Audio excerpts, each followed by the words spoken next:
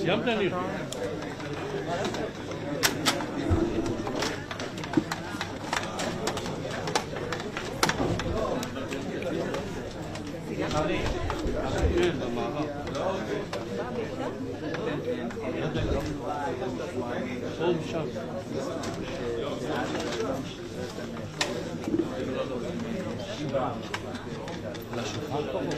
רגע, טליה, פונים אלינו עוד רגע.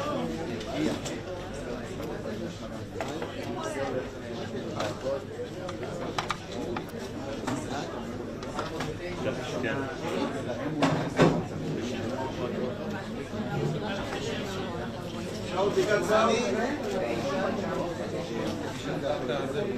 יהיה 1, 2, 1.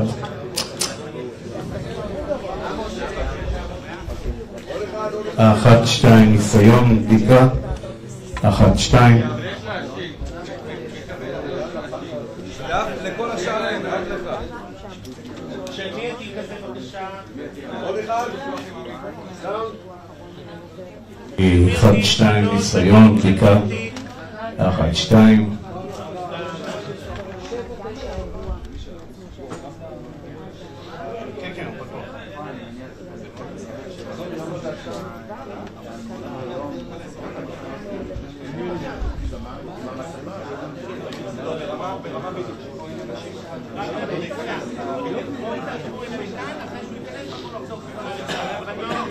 וואו, כמו זיף מורה, מוברים.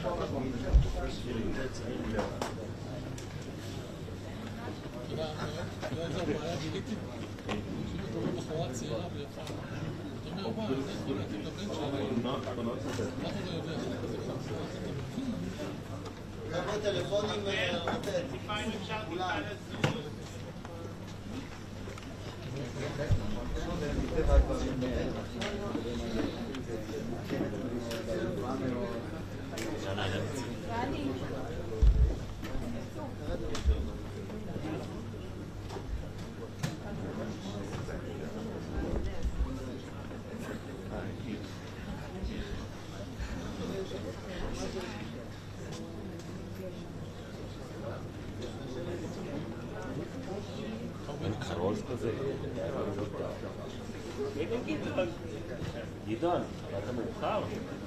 שעה מחפש חניה פה. למה? אין. טוב. הוא עכשיו נכנס בגלל, אתה לא יכול להגיד. עכשיו הוא נכנס. עמדי, מתחיל. היי, אתה עם הטלפון. לא המקום.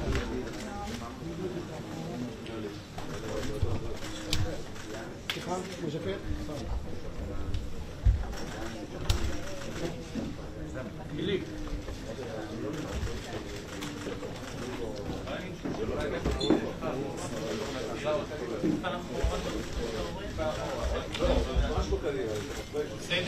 חבר'ה, זה שידור חי, אתם עוברים בין מצלמות, תירגעו.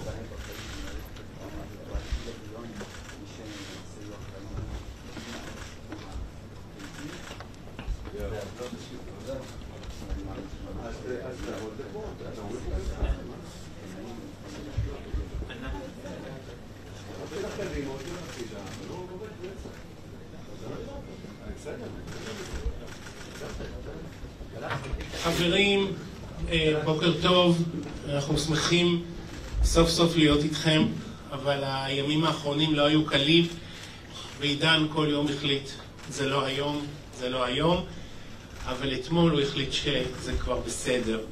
אז אנחנו שמחים לארח אתכם כאן בבית החולים שיבא תל השומר. בית החולים שיבא תל השומר עד היום כבר טיפל ב-1,200 פצועים. 1,200 פצועים בבית החולים שיבא.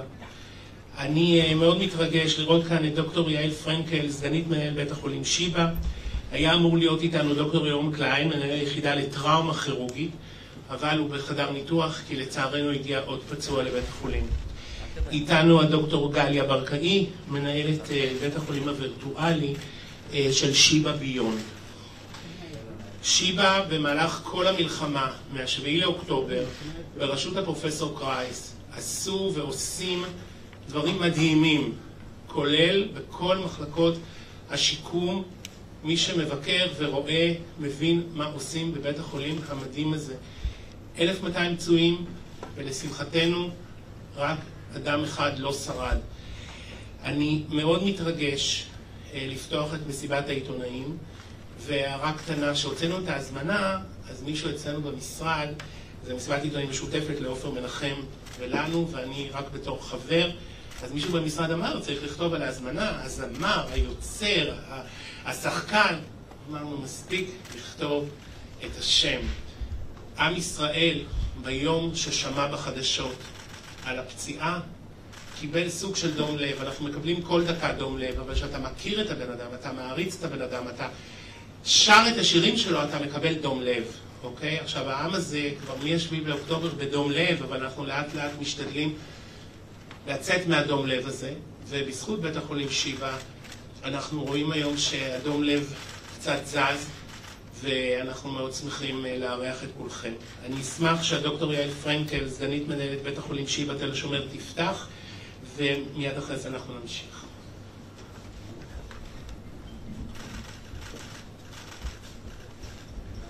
בוקר טוב לכולם. עידן, אני מאוד מתרגשת להיות איתך כאן היום, ביום הזה שהוא עוד איזה סמל קטן, שאתה משתחרר מהאשפוז, וככה נזכרים ביחד בשבועיים וחצי האחרונים שאתה איתנו כאן, שעידן הגיע אלינו בעצם שהוא במצב פצוע קשה, מונשם ומורדם, אחרי טיפול הירואי שקיבל בשטח על ידי צוותי 669 והגיע אלינו מוסק.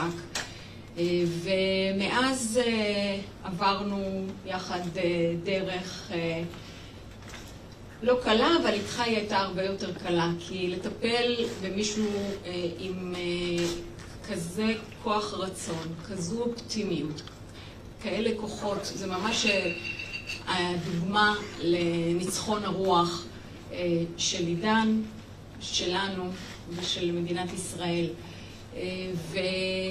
ועידן, למרות הפציעה המורכבת ברסיסים במספר איברים ומערכות, יד ביד, צעד בצעד, עם הצוותים של הכירורגיה ושל הטראומה, אבל הרבה בזכות עצמו. ומה שאני חייבת להגיד שהיה מאוד מיוחד בעידן, זה שהוא לא דאג רק להחלמה שלו, הוא דאג ודואג כל הזמן גם לחברים, גם שנשארו בשדה הקרב, גם שאיתו כאן בטיפול בשיבא, ורוח הרעות הזאת הייתה כל כך מרגשת.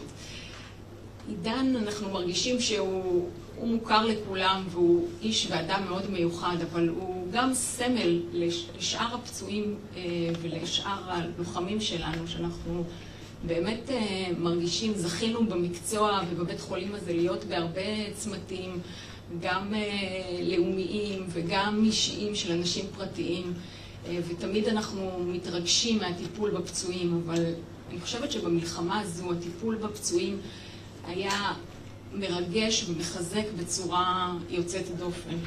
אז תודה גם לכם. היום זה רק ציון דרך, כי לא סיימת עוד דרך ההחלמה, ואתה יוצא לדרך של שיקום שאנחנו נסייע ונמשיך ללוות אותך גם מרחוק בעזרת ביון, דוקטור גליה יושבת לידך. ועדיין יש לנו כאן עוד כ-200 פצועים היום במרכז הרפואי שיבא, שאנחנו נמשיך לטפל בהם כאן וגם ללוות אותם ביציאה הביתה, ואנחנו נמשיך להיות עוגן לפצועים למדינת ישראל בטיפול בפצועים, בחזרה לחיים כמה שיותר מהר וכמה שיותר חזק. תודה. תודה לדוקטור יעל פרנקל, סגנית מנהל בית החולים שיבא תל השומר. לפני שאזמין את דוקטור גליה ברקאי, רק לומר שכולנו מצפים ומקווים שכל החטופים יחזרו הביתה, משתתפים בצער המשפחות של הנופלים, ומחבקים ומתפללים שכל הפצועים מכל בתי החולים בארץ יחזרו הביתה. זו הזדמנות נפלאה להודות לכל הצוותים הרפואיים בכל בתי החולים במדינה, לצוותים הסניטריים, לרופאים, לאחיות, לרופאות, באמת לכולם. אתם הדגל הישראלי, אתם פשוט עושים עבודה מדהימה. ובתל השומר בפרט, זה בית חולים יותר קרוב למרכז, אנחנו ערים לזה ועוקבים על זה מקרוב. אני מאוד שמח להזמין את הדוקטור גליה ברקאי, מנהל בית החולים הווירטואלי של שיבא ביונד. בבקשה.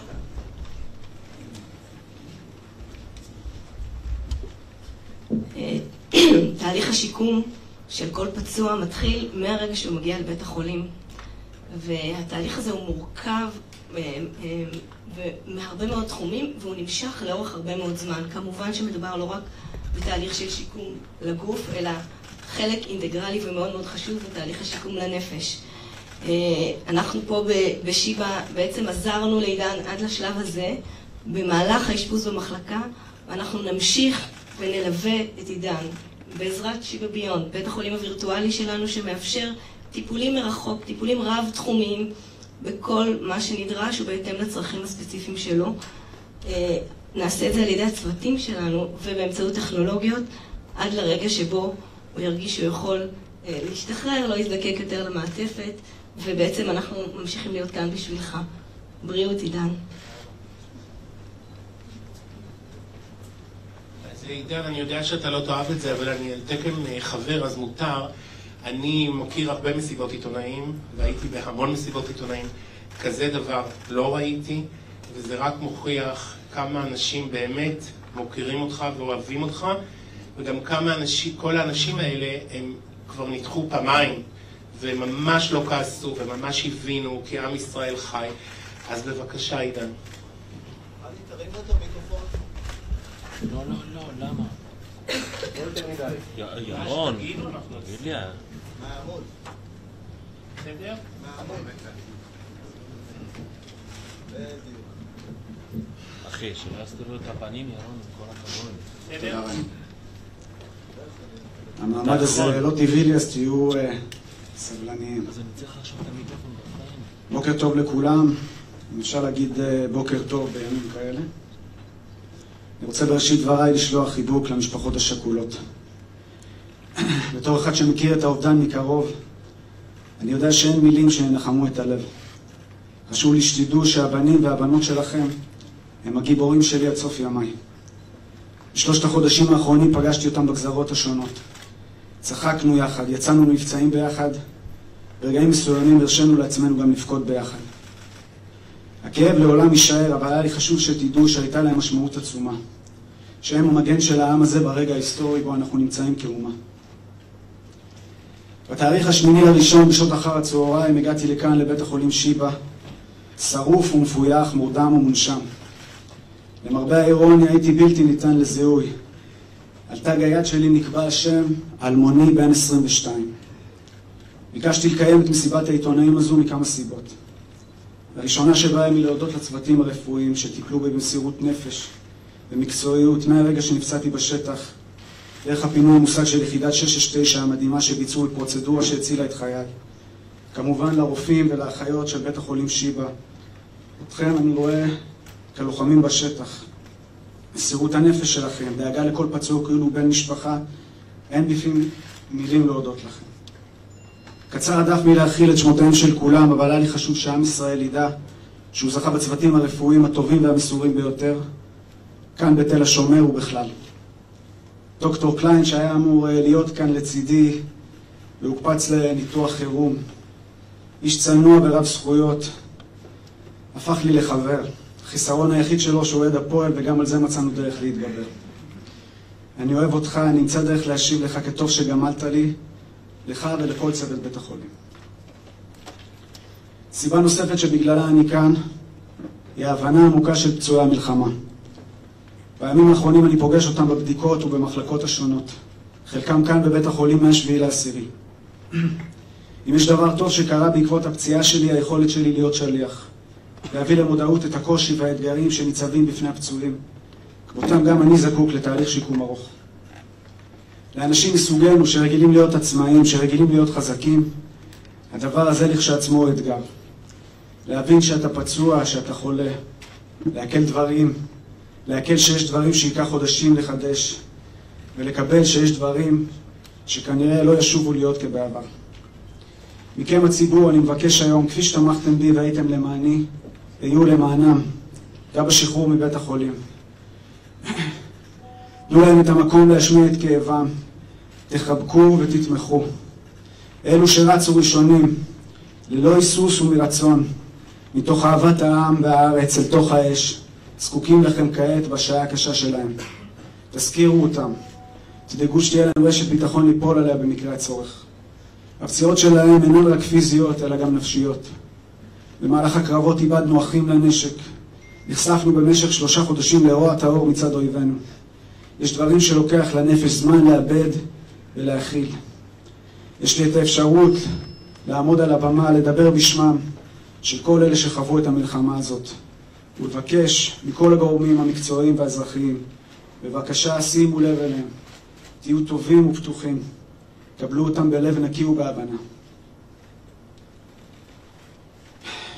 המבצע בו נפצעתי היה מבצע חשוב וערכי. אינני יודע מה כבר התפרסם בכלי התקשורת, אז אהיה זהיר בדבריי. במשך שבועיים עסקנו יחד עם כוחות נוספים בחקר המנהרות במחנות המרכז ברצועת עזה. הדברים שמצאנו שם הדירו שינה מעינינו. היקף ועומק המנהרות והאמל"ח המיוחד שנמצא שם הוא הוכחה נוספת לאכזריות של אויבינו. ב8/1 נקבע מועד ההשמדה של אותן מנהרות ושל האמל"ח שנמצא בהן. מסיבות שעדיין מתוחקרות, כמה דקות לפני סיום המבצע, חומר הנפץ ניזום. המנהרות אומנם הושמדו, אבל התאונה הזאת הסבה לכוחותינו אבדות קשות מנשוא. 6 לוחמים נהרגו ועשרות נפצעו.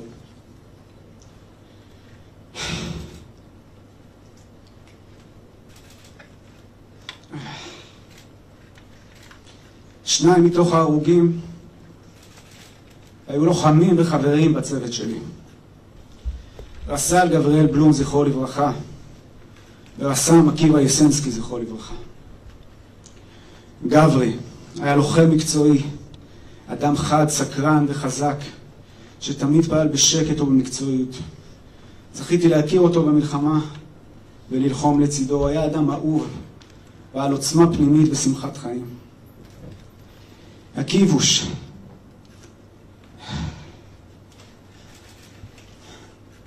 עקיבא ואני מכירים מגיל 19. התקבלנו יחד לצוות הסיור. הוכשרנו יחד. לחמנו יחד במבצעים הרבים במלחמות השונות. מעופרת יצוקה דרך צוק איתן, וכמובן במלחמה הנוכחית. איך אוכל להיפרד ממך? כבר כמה ימים שאני נאבק בגעגועים אליך שמפלחים לי את הלב. הלוואי שאי פעם אוכל להסביר לעם ישראל מי היית.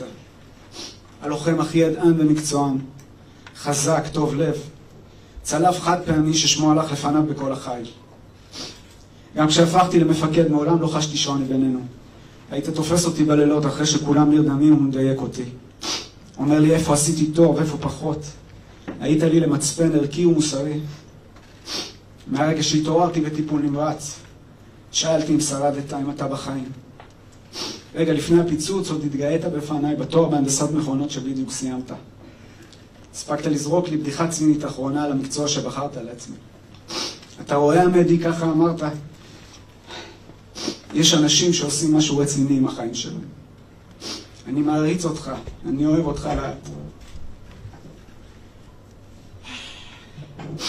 למשפחות של גברי ועקיבוש אני מבקש לומר לכם, אני מצטער שלא עמדתי במשימתי כמפקד, להשיבם הביתה בשלום. הכאב הזה ילווה אותי כאות קין עד יומי האחרון.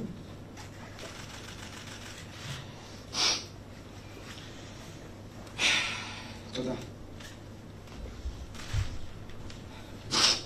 במהלך השנים האחרונות הייתי חלק ממטה השבויים והנעדרים להשבתם של הדר גולדין, אורון שאול זכרם לברכה, אברה מנגיסטו והישאם א-סייד. במשך שנים במפגשים עם הגורמים המוסמכים, עם חברי הקבינט והכנסת, חזרנו ואמרנו חבריי ואני, שבעיית השבויים היא כרגע בעיה של כמה משפחות בודדות. אבל אם מדינת ישראל לא תסכים ולא תפתח אסטרטגיה כמדינה לנושא הזה, יבוא יום וזה יהפוך לאתגר של רבים. כואב לי לגלות שצדקנו. יום יבוא ואני עוד אדבר על הכל. המסר החשוב ביותר שאני רוצה שיצא מכאן, הוא שאסור לנו להפקיר את החטופים פעם נוספת. בזמן האשפוז ביקרה אותי בבית החולים אגם גולדשטיין אלמוג, שנחטפה בשבע במהלך המלחמה. חוסר האמון שיש לה במערכת המדינית והצבאית גרמו לי למחשבות רבות. מדינת ישראל קמה בראש ובראשונה כדי שכל יהודי בעולם ידע שיש מקום אחד על הגלובוס שהוא מבצר לבני עמנו. בו לא רוצחים יהודים, בו לא אונסים את בנותינו, בו בני עמנו לא חסרי אונים. כדי לשוב ולבנות את האמון הזה עלינו להשיבם הביתה, את כולם. זוהי חובתנו המוסרית.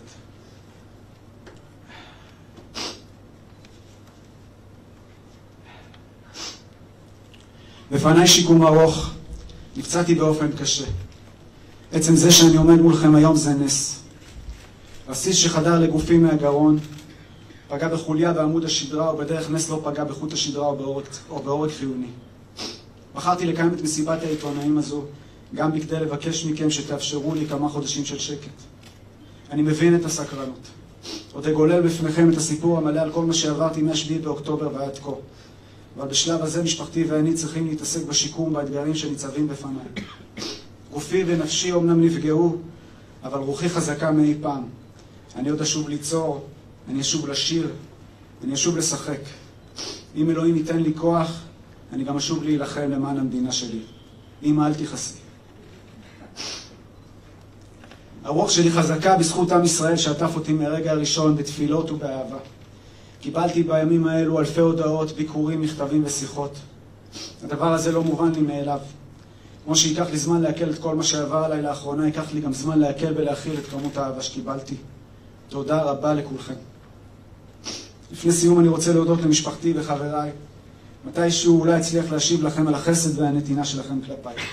לימדתם אותי פעם נוספת. מהי חברות אמת? לילדיי, יעל שירין ויונתן ישראל. אתם הכוח שלי לקום כל בוקר ולהתחזק.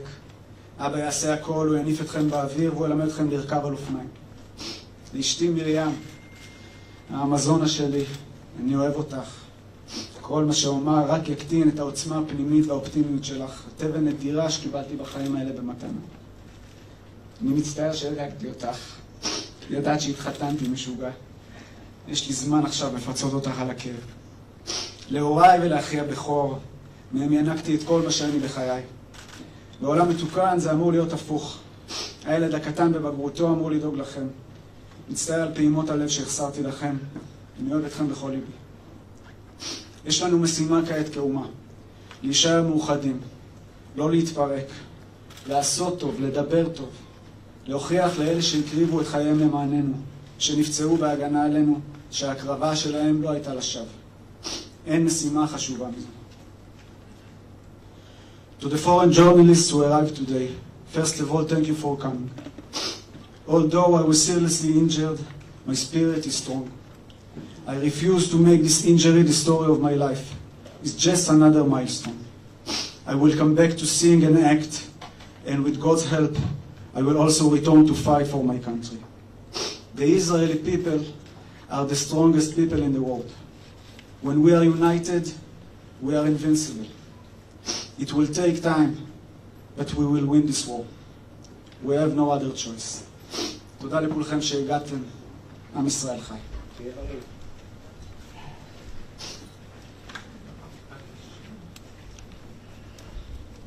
נפתח לשאלות.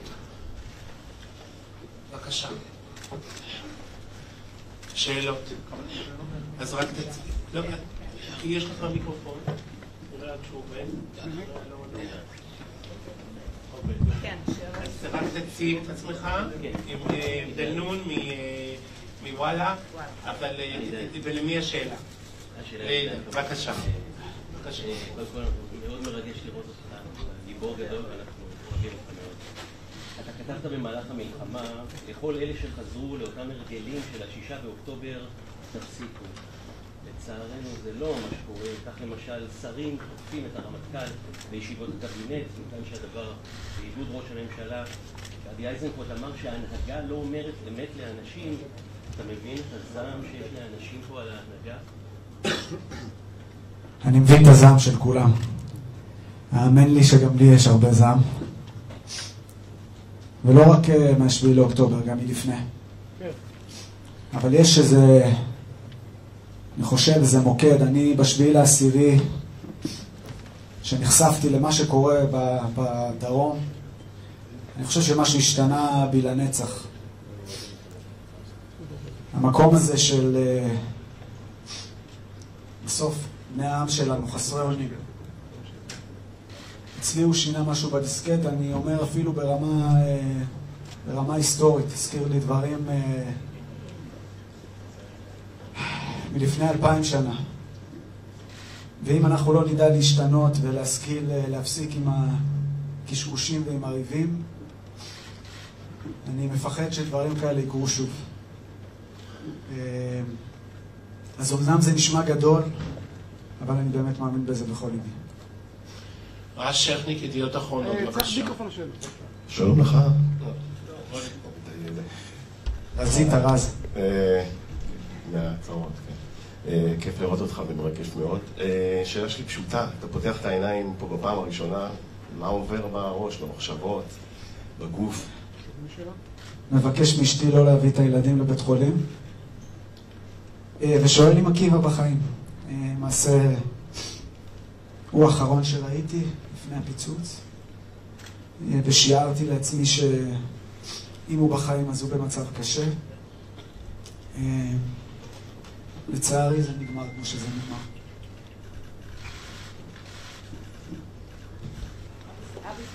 אבי, בבקשה, חדשות 12, אבי סרדיניה, בבקשה. קודם כל, כיף לראות אותך.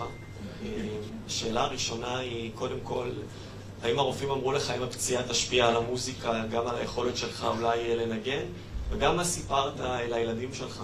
מה אשתך סיפרה לילדים שלך בתקופה הזו שלא היה קשר איתך גם כשהיית בפנים, אבל גם אחרי הפציעה? אני אתחיל מהסוף. לילדים אמרנו שנפלתי, שיש בזה מן האמת. ולאט לאט בהדרגה, ככל שעשיתי ניתוחים וקצת הפנים היו נראים יותר טוב, אז גם בהדרגה חשפנו אותם ועשינו וידאו ונפגשנו קצת. להתעקשות שלי לא להביא אותם לבית החולים, אני עוד אדבר בהמשך. לגבי המוזיקה, זה ייקח זמן, אבל אני אשוב לעשות הכל. גם לנגן, יש טיפה שברים באצבעות, אבל הכל יקרה. אנחנו אופטימיים. דור שכניק מאתר פרוגי. אהלן עידן, שמחים לראות אותך כאן. איך זה לקבל את כל האהבה העצומה הזאת מהקהל? אמרתי המיקרופון שלו. כנראה ייקח לי עוד הרבה זמן. אני בפיצוץ הלך גם הטלפון, אז הייתי 10 ימים די מנותק מהכל. וסיפרו לי, זה מוזר. אמרתי את זה גם בנאום. לפעמים שאתה מסתובב פה ואתה רואה את שאר הפצועים, אני יודע שזכיתי, והלוואי ויכולתי לחלק מהדבר הזה לשאר. רן בוקר מוויינט, בבקשה. אהלן עידן, טוב לראות אותך, אתה גיבור ישראל. תודה בשם כולנו שנלחמת, ותודה לכל הלוחמים. מחר תתפרסם ההחלטה בבית הדין בהאג, בתביעה מאשימים אותנו ברצח עם.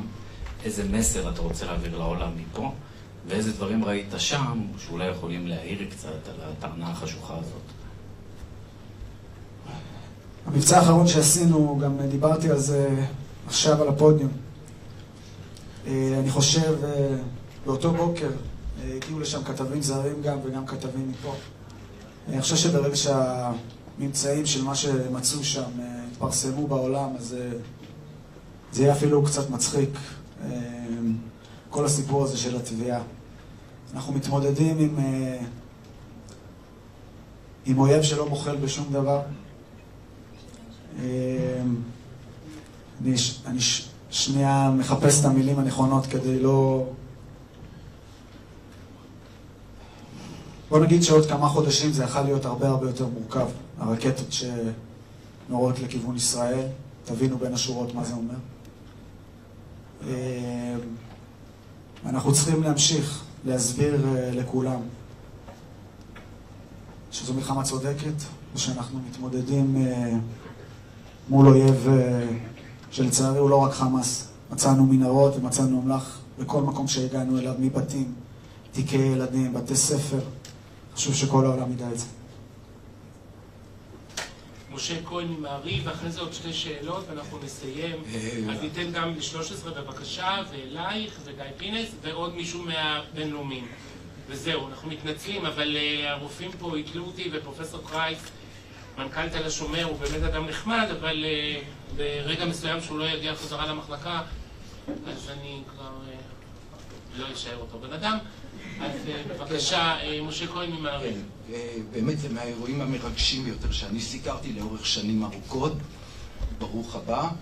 ושאלה אחת, לפאודה, תחזור לשחק, תהיה אותה משמעות? לפי שהעונה האחרונה נגמרה, אז יכול להיות שיהיה פה חיבור ישיר. אני אשוב לשחק. לפני המלחמה כבר היו כל מיני רעיונות לתסריט. לדעתי ליאור ואבי עובדים עכשיו במרץ איכשהו להתאים את זה למציאות החדשה שאליה נקלענו. בעזרת השם, אני אשוב לעונה הבאה. עידן, עם ישראל ממש אוהב אותך, ואתה מרגש את כולנו, ותודה רבה לך על המילים האלה. כמי שהיה שם בשטח, שחי את המציאות בלחימה בעזה, מה לדעתך מדינת ישראל צריכה לעשות בסוגיית החטופים? אני ברשותך אענה על זה בכלליות, כי אני חושב שאת הדברים המפורטים, אגב, עוד בתחילת המלחמה, הצוות שלנו שכבר 7 שנים בתוך הסיפור הזה של השבויים והנעדרים, מאיה אוחנה מורנו, חגי ויינברג ואלוף משנה במילואים משה טל, שהיה הממונה על השבויים והנעדרים מטעם הרמטכ"ל. אנחנו העברנו דברים מפורטים, יש הכל ברשת, אתם יכולים למצוא את זה כבר שנים אחורה, ואיך אנחנו חושבים שצריך להתמודד עם בעיית השון. תני לי רגע לחשוב אם זה נכון לפתוח את זה כרגע.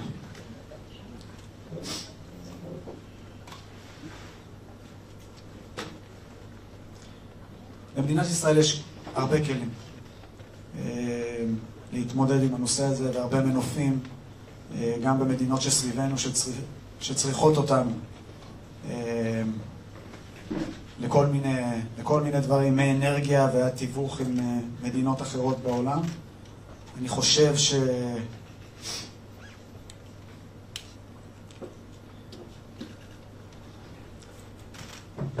שעוד לא השתמשו בכל מה שאפשר לעשות, ושאולי לא שינינו עד הסוף את קו המחשבה שלנו. תודה. אנחנו עוברים לרינת מגיא פינס, ומיד אחרייך אנחנו עוברים אלייך. היי, עידן, קודם כל תודה. ריגשת אותנו ואתה מדהים, ואתה בטח מרגיש את כל האהבה מכל המדינה. השאלה שלי, אם אתה חוזר רגע לרגע שאתה מבין שבו נפצעת, שהצוות הותקל, שפתאום מחייל לוחם חזק אתה חייל פצוע, מה עובר בראש, מה עובר בלב? זה רגעים כאלה שאתה רק חושב שאתה רוצה לחיות, אין הרבה מעבר. ברגע הפיצוץ, אחרי שנחתתי לקרקע, הדבר היחיד היה לסמן ביד שאני חי ושיבואו לטפל בי. וזהו, אתה חושב על הבית, על המשפחה שלך, מקווה לצאת מזה בחיים. אנחנו עוברים לטליה כהן, ערוץ 13, ואחרי זה שאלה אחרונה ממישהו מהחדשות הבינלאומיות, אם אתם רוצים. אז רק תגידו. בבקשה, טליה. ותודה לנועם, עוד פעם, אם אין קודם כל, טוב לראות אותך. ריגשת אותנו מאוד. אני רוצה באמת להמשיך ככה את השאלה של רינת. מעבר למה עובר בראש כשהם נפצעים, אם אתה יכול לקחת אותנו קצת מעבר לפרטים של האירוע, לא ברמה הטכנית, כי על זה דיברת, מה היה שם מבחינתך באירוע הזה של הפציעה? למעשה, במבצע היינו 3 צוותים שהיינו אמורים באותו בוקר להשמיד כמה פירי מנהרות, שכמו שאמרתי, באותן מנהרות גם הקילומטרים הרבים וגם המלח שנמצא שם, זה הדבר ערכי מאוד, ובגלל זה היו כתבים. אנחנו כבר היינו בסוף המשימה. כמה שעות לפני שנכנסנו ביקשו שנפוצץ גם עוד איזשהו מחסן המלח שם, והכנסנו את זה באותה משימה. אפשר להגיד שכבר אנחנו בסדר של יציאה החוצה, אני מוודא איפה כל הלוחמים. אז די בהפתעה קורה הפיצוץ. מחשבה ראשונה שלי הייתה שמחבל יזם את אחד הפירים, וזה מה שבעצם פוצץ הכל. אבל התחקיר הראשוני אומר אחרת. וזהו, אני עדיין מחכה, מתחזק קצת וניכנס ללמוד את זה. תודה. שאלה אחרונה למיר מחדשות 14. מישהו מהבינלאומיים רוצה לשאול? כי אנחנו כבר מסיימים. אז מיר, בבקשה. קודם כל, תודה רבה לך, מעריכים אותך מאוד.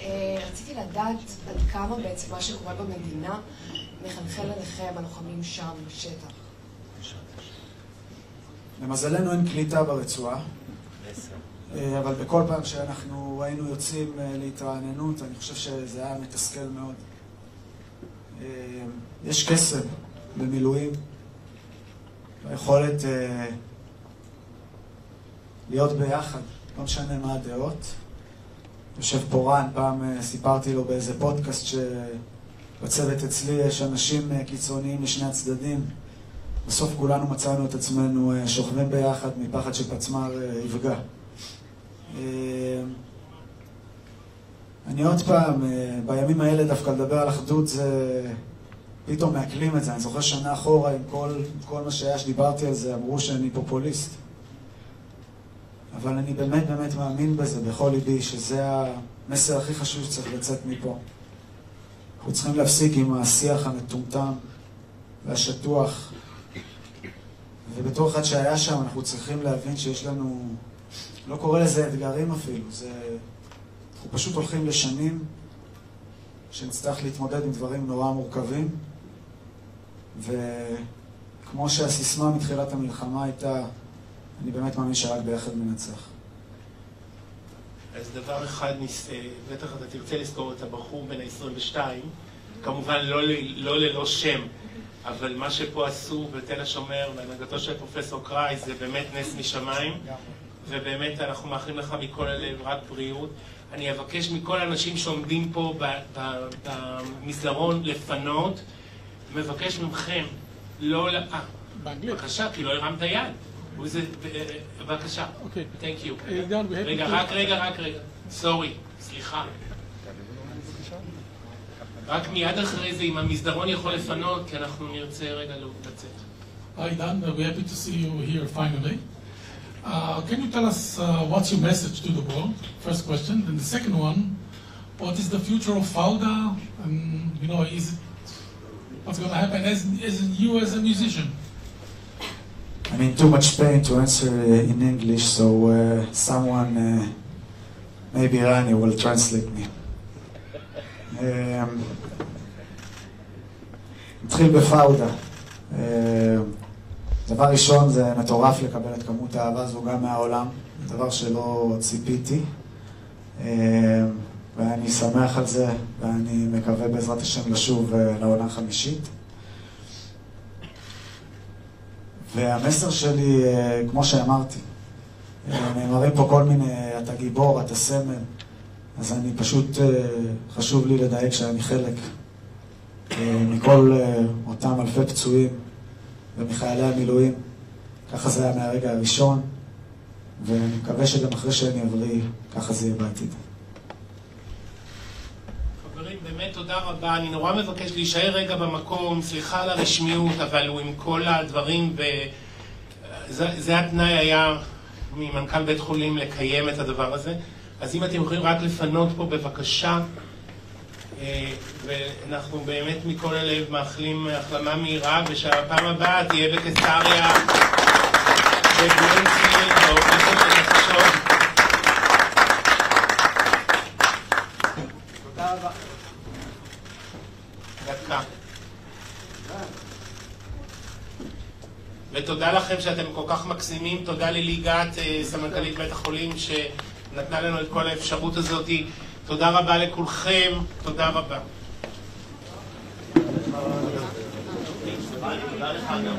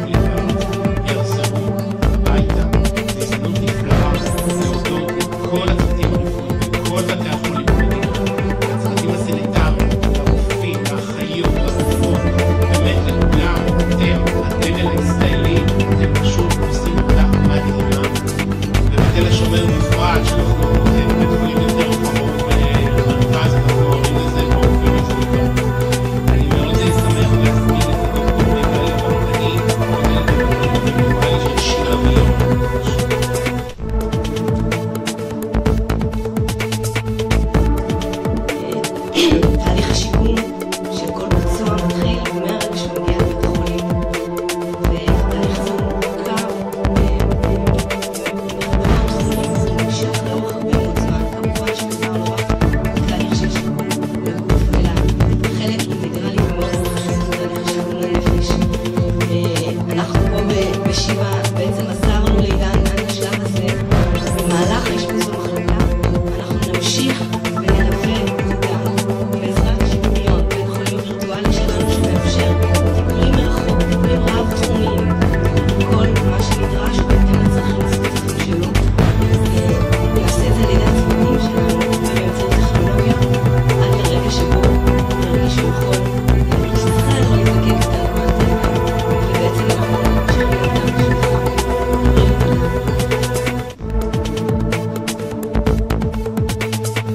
אני יודע שאתה לא תאהב את זה, אבל אני תכף חבר, אז מותר. אני מכיר הרבה מסיבות עיתונאים, הייתי בהמון מסיבות עיתונאים, כזה דבר לא ראיתי, זה רק מוכיח כמה אנשים באמת מוכרים אותך ואוהבים אותך, גם כמה אנשים, כל האנשים האלה, הם כבר ניקחו את המים, והם ממש לא כעסו, וממש הבינו כי עם ישראל חי.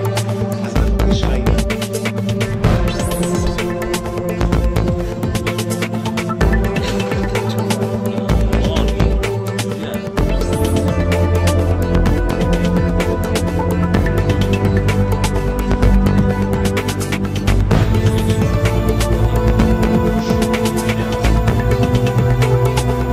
מעמד ישראל לא טבעי להסתכלות.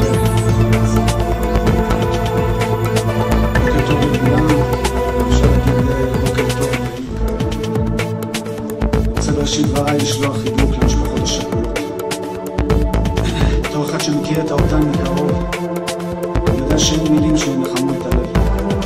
חשוב לי שתדעו שהבנים והבנות שלכם הם הגיבורים שלי עד סוף ימיי. 3 החודשים האחרונים פגשתי אותם בגזרות השונות. צחקנו יחד, יצאנו למבצעים ביחד, ברגעים מסוימים הרשינו לעצמנו גם לבכות ביחד. הכאב לעולם יישאר, אבל היה לי חשוב שתדעו שהייתה להם משמעות עצומה, שהם המגן של העם הזה ברגע ההיסטורי בו אנחנו נמצאים אותו.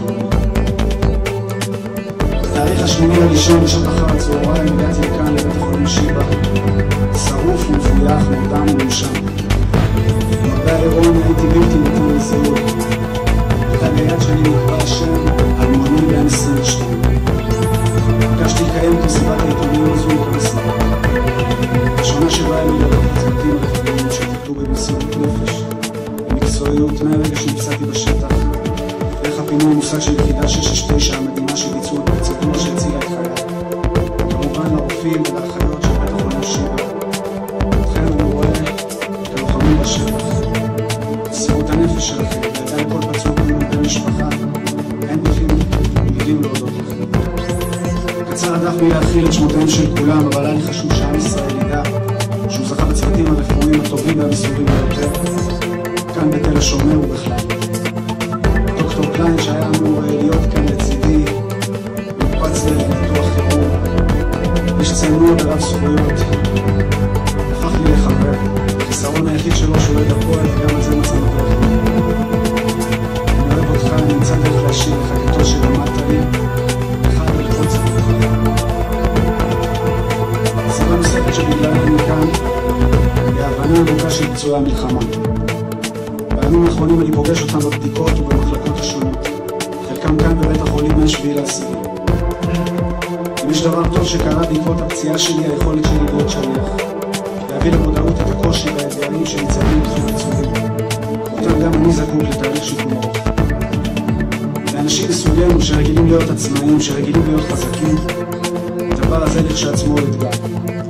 להבין שאתה פצוע, שאתה חולה, להקל דברים, להקל שיש דברים שיקח חודשים לחדש, לקבל שיש דברים שכנראה לא ישובו להיות כדאי. מכם הציבור אני מבקש היום, כפי שתמכתם בי והייתם למעני, תדעו למענם, גם בשחרור מבית החולים. תנו להם את המקום להשמיע את כאבם, תחבקו ותתמכו. אלו שרצו ראשונים, לא יסוסו מרצון, מתוך אהבת העם והארץ אל תוך האש, זקוקים לכם כעת בשעה הקשה שלהם. תזכירו אותם, ידאגו שתהיה לנו רשת ביטחון לכל הדמוקרציה. הפציעות של היום לא להכניס לא לכלל משהו. במהלך הקרבות נגדנו הכי במשק. הפסקנו במשך 3 חודשים לאירוע הקרוב מצד איתנו. יש דברים שלוקח לנפש זמן לאבד ולהפריד. יש לנו אפשרות לעמוד על הבמה, לדבר בשמם של כל אלה שחוו את המלחמה הזאת. מבקש לכל הגורמים המקצועיים והאזרחיים. בבקשה שימו לב להתקדום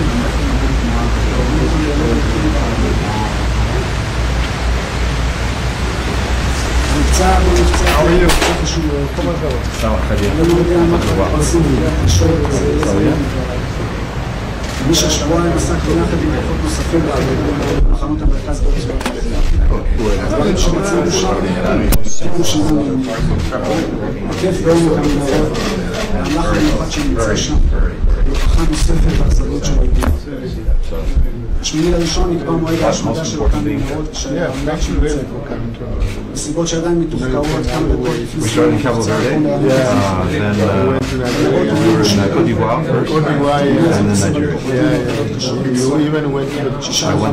I did the transition. It was a tough night. But your team is doing very well. Yeah, we did well. שניים מתוך ההרוגים לוחמים וחברים בצוות שלו. סל גבריאל בנו זכרו לברכה והסם עקיבא יסינסקי. גברי היה לוחם מקצועי, אדם חד, סקרן וחזק שתמיד פעל בשקט ובמקצועיות. זכיתי להכיר אותו במלחמה וללחום לצידו. היה אדם אהוב בעל עוצמה פנימית ושמחת חיים. עקיבוש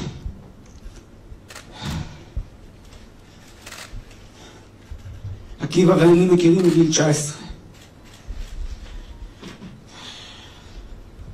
התקבלנו יחד לצוות הסיור.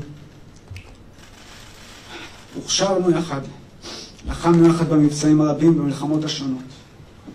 מעופרת יצוקה דרך צוק איתן. וכמובן במלחמה הנוכחית. איך אוכל להיפרד ממך? כבר כמה ימים שאני נאבק בגעגועים אליך שמפלחים לי את הלב. הלוואי שאי פעם אוכל להסביר לעם ישראל מי היית. הלוחם הכי ידען ומקצוען, חזק, טוב לב, צלף חד פעמי ששמו הלך לפניו בכל החיל. גם כשהפכתי למפקד מעולם לא חשתי שואלתני. היית תופס אותי בלילות אחרי שכולם נרדמים ומדייק אותי. אומר לי איפה עשיתי טוב, איפה פחות. היית לי למצפן ערכי ומוסרי. מהרגע שהתעוררתי בטיפול נמרץ, שאלתי אם שרדת, אם אתה בחיים. רגע לפני הפיצוץ עוד התגאית בפניי בתואר בהנדסת מכונות שבדיוק סיימת. הספקת לזרוק לי בדיחה צינית אחרונה על המקצוע שבחרת לעצמי. אתה רואה עמדי, ככה אמרת, יש אנשים שעושים משהו רציני עם החיים שלהם. אני מעריץ אותך, אני אוהב אותך.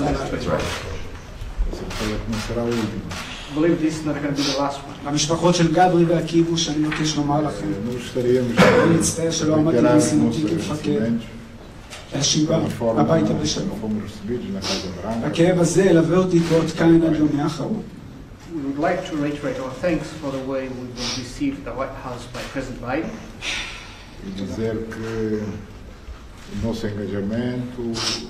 במהלך השנים האחרונות הייתי חלק ממטה השבויים והנעדרים להשבתם של הדר גולדין, אורון שאול זכרם לברכה, אברה מנגיסטו ושם הסין.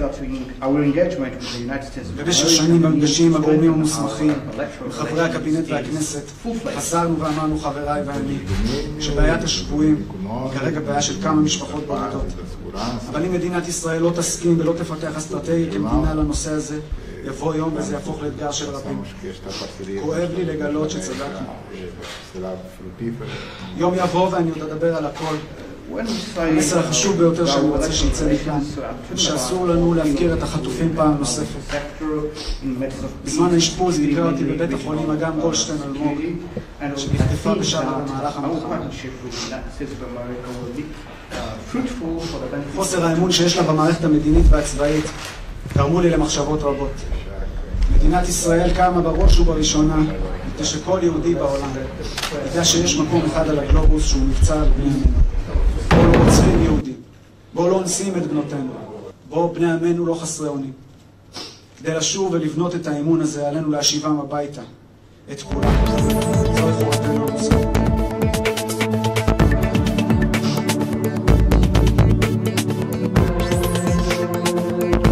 לפני שיקום ארוך, נפצעתי באופן קשה. בעצם זה שאני עומד מולכם היום זה נס. בסיס שחדר לגופים מהגרון, פגע בחוליה בעמוד השדרה, ובדרך נס לא פגע בחוט השדרה, ובעוד בחרתי לכאן במסיבת ההתקדמות, גם בכדי לבקש מכם שתאפשרו לי כמה חודשים של שנים. אני מבין את הסבבה, וגולל בפניכם בסיפור המלא על כל מה שעבר במשהו באוקטובר ועד כה. השלב הזה משמעותי ואני צריכים לעשות בשיפור בגדיים שמצבים לכם. לפי בנפשי אומנם נפגעו, אבל רוחי חזקה מאי פעם. אני עוד אשוב ליצור, אני אשוב לשיר, אני אשוב לשחק. אם אלוהים ייתן לי כוח, אני גם אשוב להילחם למען המדינה שלי. אם עד יחסר.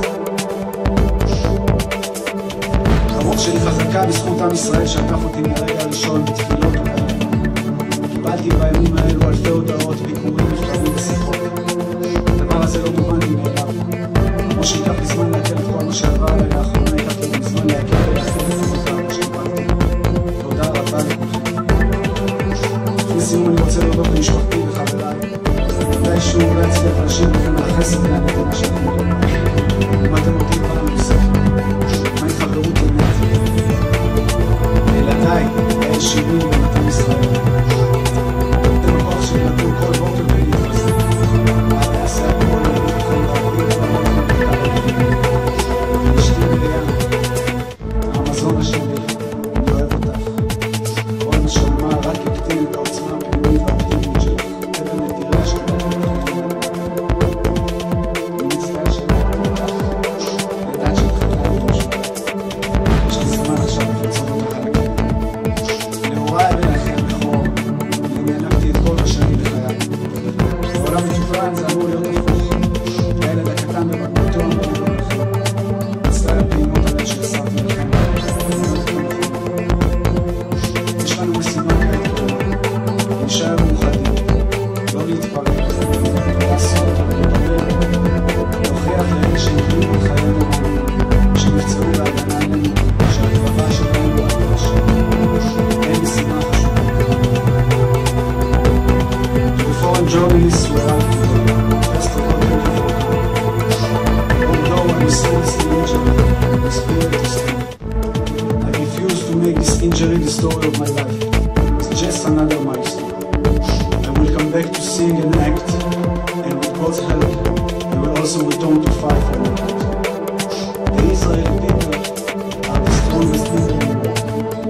When we are united, we are invincible. It will take time, but we will win this war. We have no other choice. תודה לכולכם שהגעתם. עם ישראל.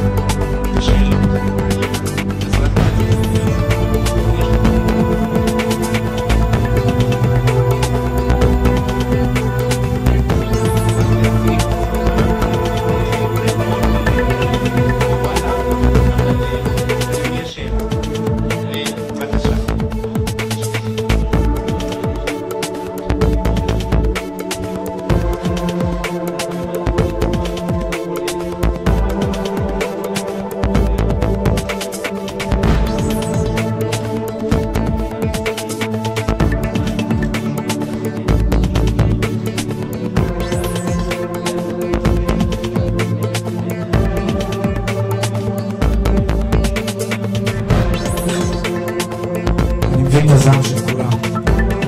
האמן לי שגם לי יש הרבה זעם. ולא רק משביל לאוקטובר,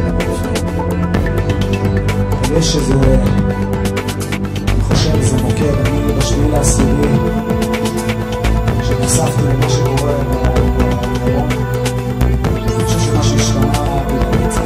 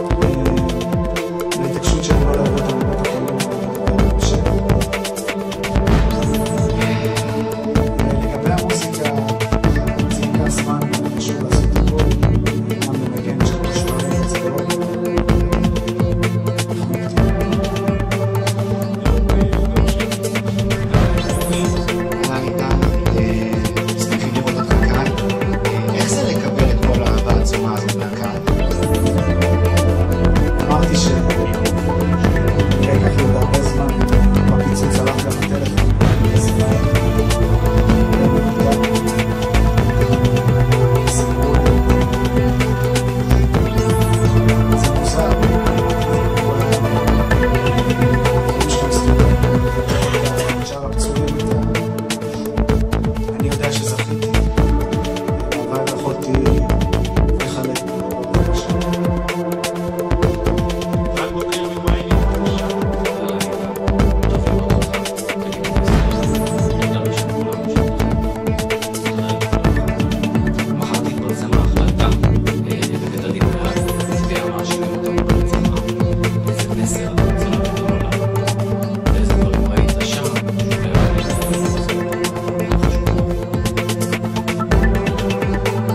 מבצע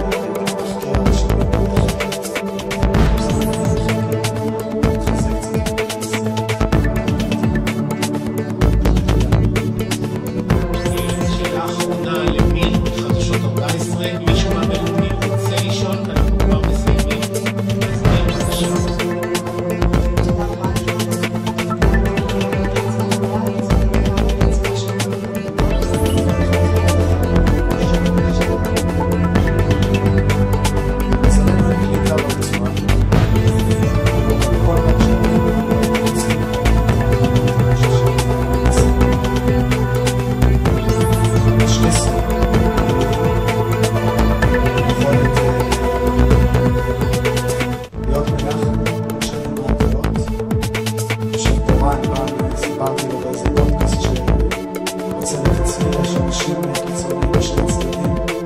בסוף כולנו מצאנו את עצמנו שוכבים ביחד בפחד של עצמם עוד פעם, בימים האלה דווקא בגלל האחדות זה פתאום מקלים את זה, זה משהו מאחורה עם כל מה שדיברתי על זה, אמרו שאני פופוליסט. באמת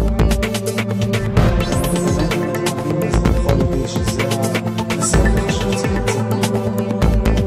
צריכים להפסיק עם השיח המטומטם, השכוח. כל אחד שהיה שם צריכים להבין שיש לנו כל הזה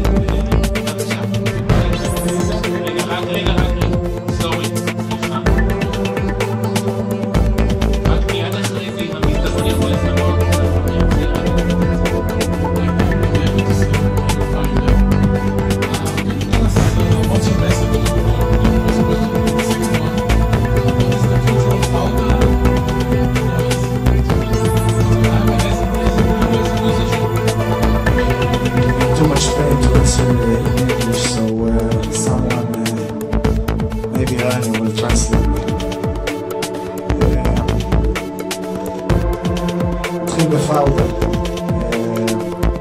דבר ראשון זה מטורף לקבל אהבה חזרה מהעולם, דבר שלא ציפיתי. אני שמח על זה, אני מקווה בעזרת השם לשוב ולראות חדשים. והמסר שלי, כמו שאמרתי, מראה פה כל הגיבור התסמי, אז אני פשוט חשוב לי לדייק שאני חלק. כל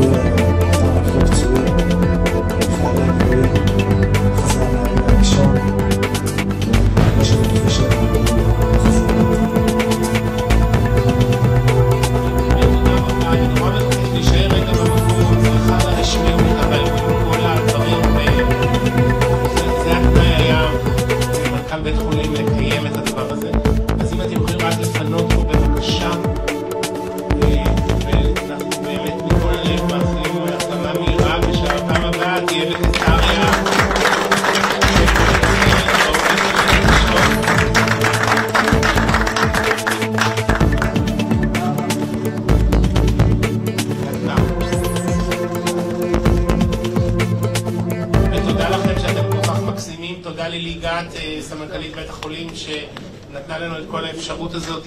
תודה רבה לכולכם, תודה רבה.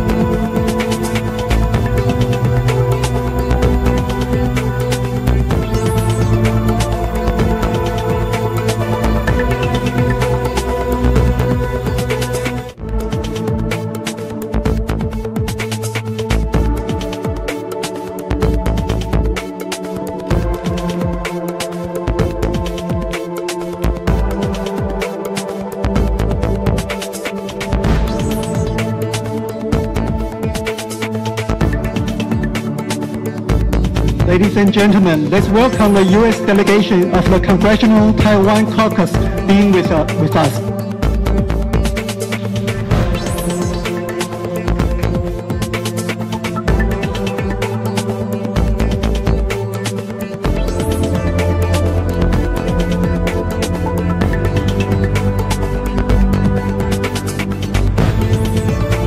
Good evening, ladies and gentlemen. Welcome to this press conference for the U.S. bipartisan delegation of the Congressional Taiwan Caucus. In the beginning, allow me to introduce our special guest, Deputy Minister of Foreign Affairs, Kelly Shea.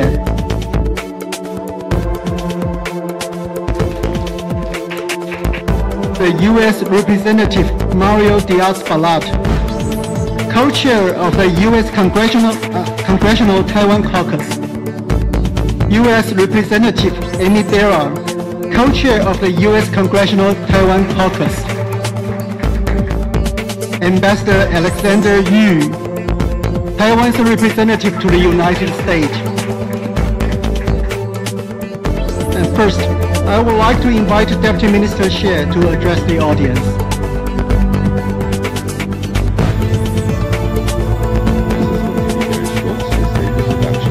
Good evening, ladies and gentlemen. I am absolutely delighted and honored to have with us today two longtime friends of Taiwan from the Congress of the United States. Congressman Mario Diaz-Balart, a Republican from Florida, and Congressman Amy Barra, Democrat from California, two of the four co-chairs of the bipartisan U.S. Congressional Taiwan Caucus. Of course,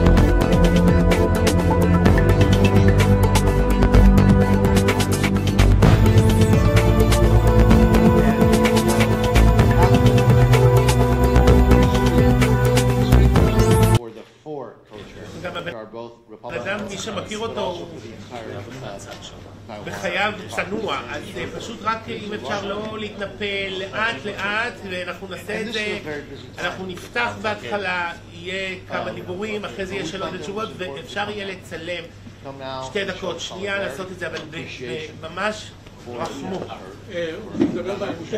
הוא ידבר בעברית, יסיים באנגלית, שאלות אפשר באנגלית, ואם יש שפה אחרת, אז יצטרכו רק לתרגם את זה, כי אני לא מבין צרפתית או זה, אבל אם יש מישהו בצרפתית, אז פשוט רק שנדע לתרגם את הדבר הזה. So again, we're here to show appreciation and solidarity. השאלות באנגלית הוא יענה בעברית, ואחרי זה נתרגם. בסוף כן, הוא ידבר בעברית ובאנגלית. בסדר? יהיה בסדר. בוקר טוב. בסדר מה שלכם.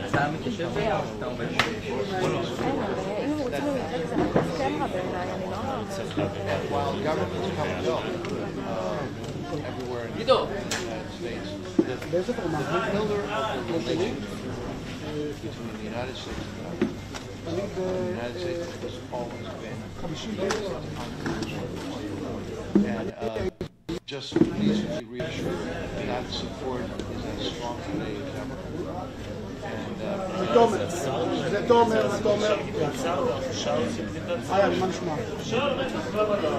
Thank you, Representative. Thank you for your next. I would like to... 1-2 ניסיון, 1-2 ניסיון, 1-2 1-2 ניסיון. מעולה, אתה רוצה את תודה, מילה על המיקרופון. מילה על המיקרופון, מילה. מעולה, שומעים אותך, תניה. יש לך אוזניות שלך?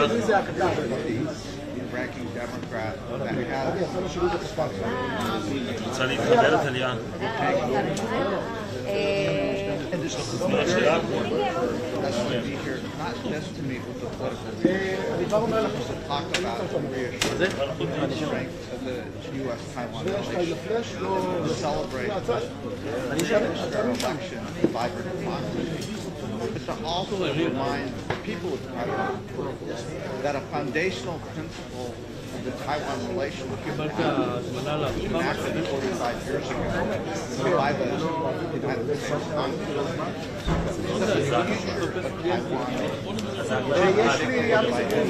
אחד, שתיים, אחד. אבל עכשיו קיטי מעביר אותך ללכת.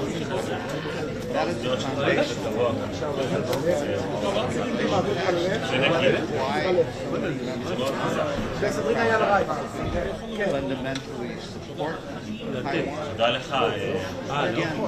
קיטי, הוא אומר עדיף כתב על הלב. אל תשכח שהיום יום חמישי ויום חמישי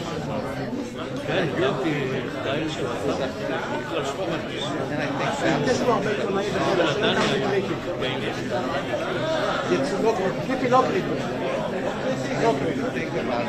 לא קריטי. תודה, אתה רוצה רגע לעמוד בנושא שלהם?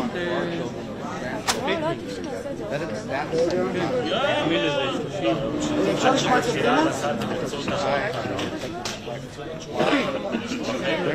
שלי תראה, אני תפורה, אני כבר בסתידי דלו, קרולי. אבל סבבה, תעשי אוף קאמרה, אין בעיה. סדרינה, דבר כמה מילים. And understand that this was peaceful, prosperous time. I'm always reminded of you when we were out in Taipei last night having but you see the young people living their lives, the vibrant people, living their dreams. That's what we all want. And that's what this is about, is allowing people to choose their future, what they want, how they want to live, how they want to live. And that's why this is so important. I'd like the next 75 years to be the same peaceful, prosperous time that we've seen in the last 75 years. I think that's what we want as the United States Congress. I think that's what the people of Taiwan want. I think that's what the people of the region. And it's important for us because it's not a given. We're not changing. We have external pressure. Actually are changing that status. It's not about seeking conflict. It's about seeking peace, prosperity. So again, thank you for being here. Thank you to reception. עד 2, ניסיון, A1, 2.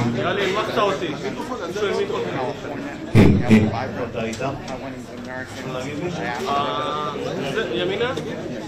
עוד אחד? זה לדעתי כן. כן, לא המיקרופון שלך, זה את המיקרופון קודם. Thank you, Adnan. Before I open the floor to questions, so may I invite the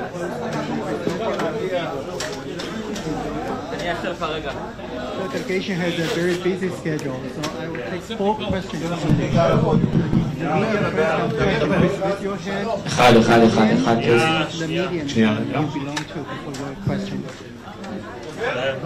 נדבר ביחד, כולם יהיו מוכנים.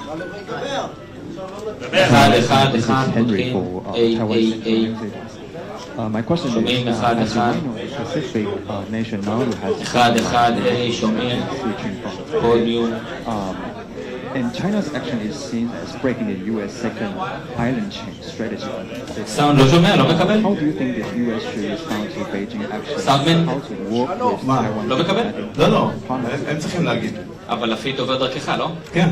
So, I think you've seen various pieces that have been introduced in the United States Congress, a resolution like talking about the importance of Taiwan's participation in international organizations, emphasizing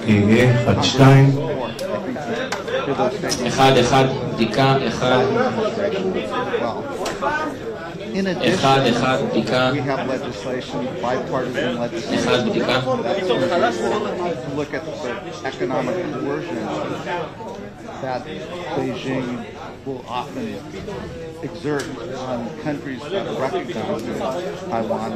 A great example is Lithuania. And I think it's important for not just the United States, but Europe and others to stand firmly with those countries and others. Economic retaliation is not against the United States. It's against smaller countries and others that may not be able to withstand that. We should have the tools and the resources working with our like-valued allies to support the courage of individual countries to choose their own path.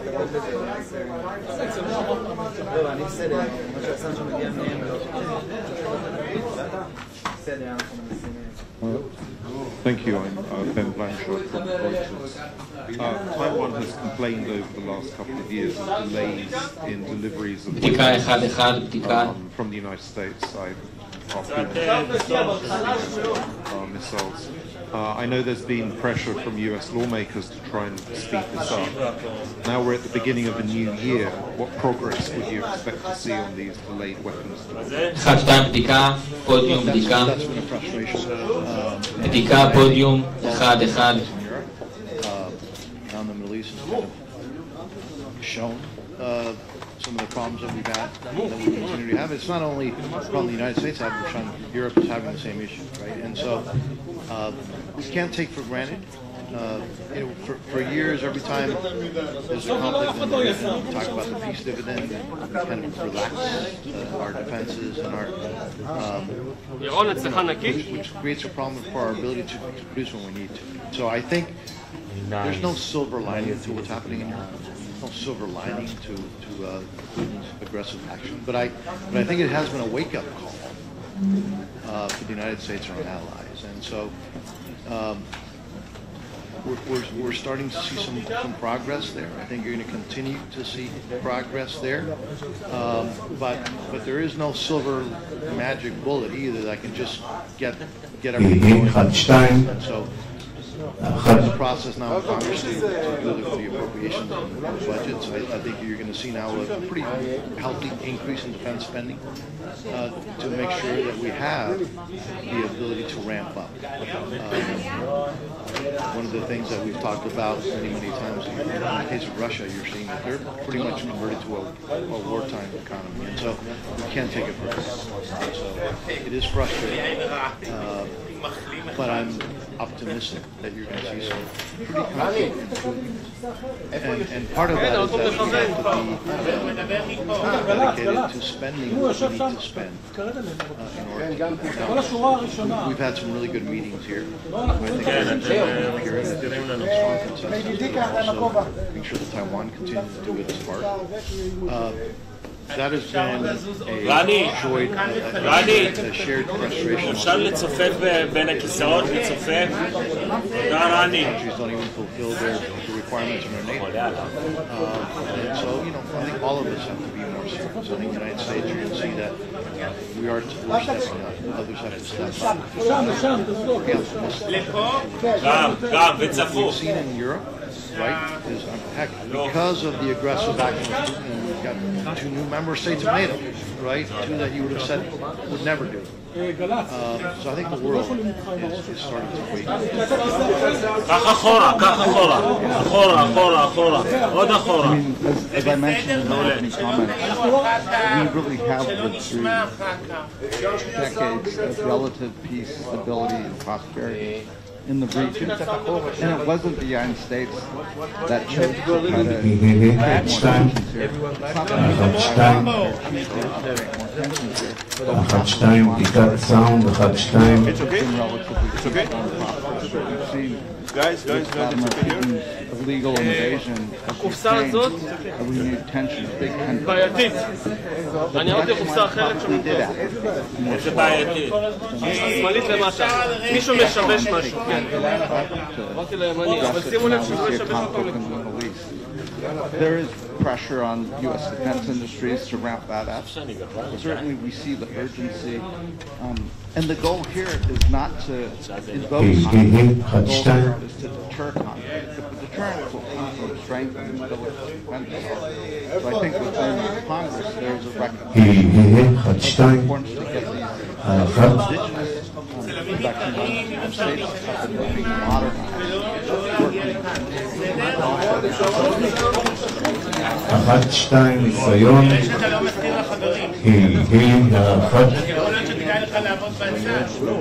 אחת, שתיים, ניסיון.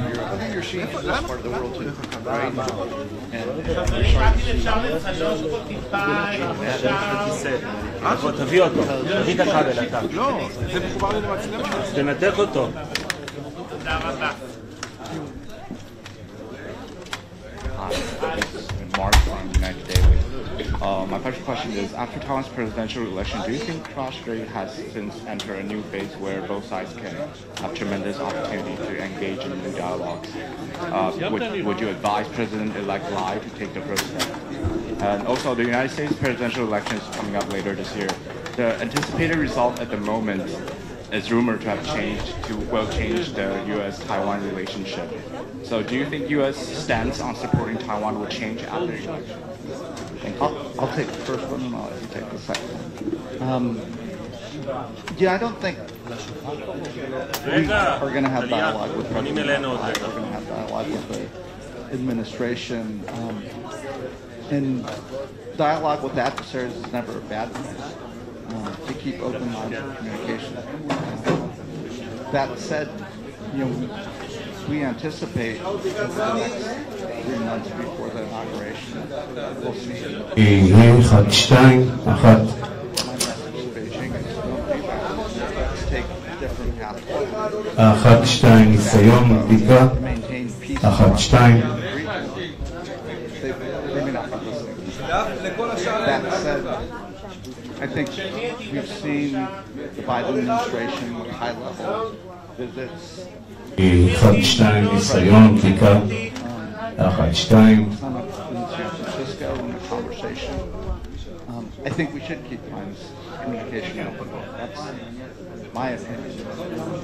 But I think we need to do that from a place of strength, not a place of weakness. And as far as change, nobody can predict what's going to happen in the U.S.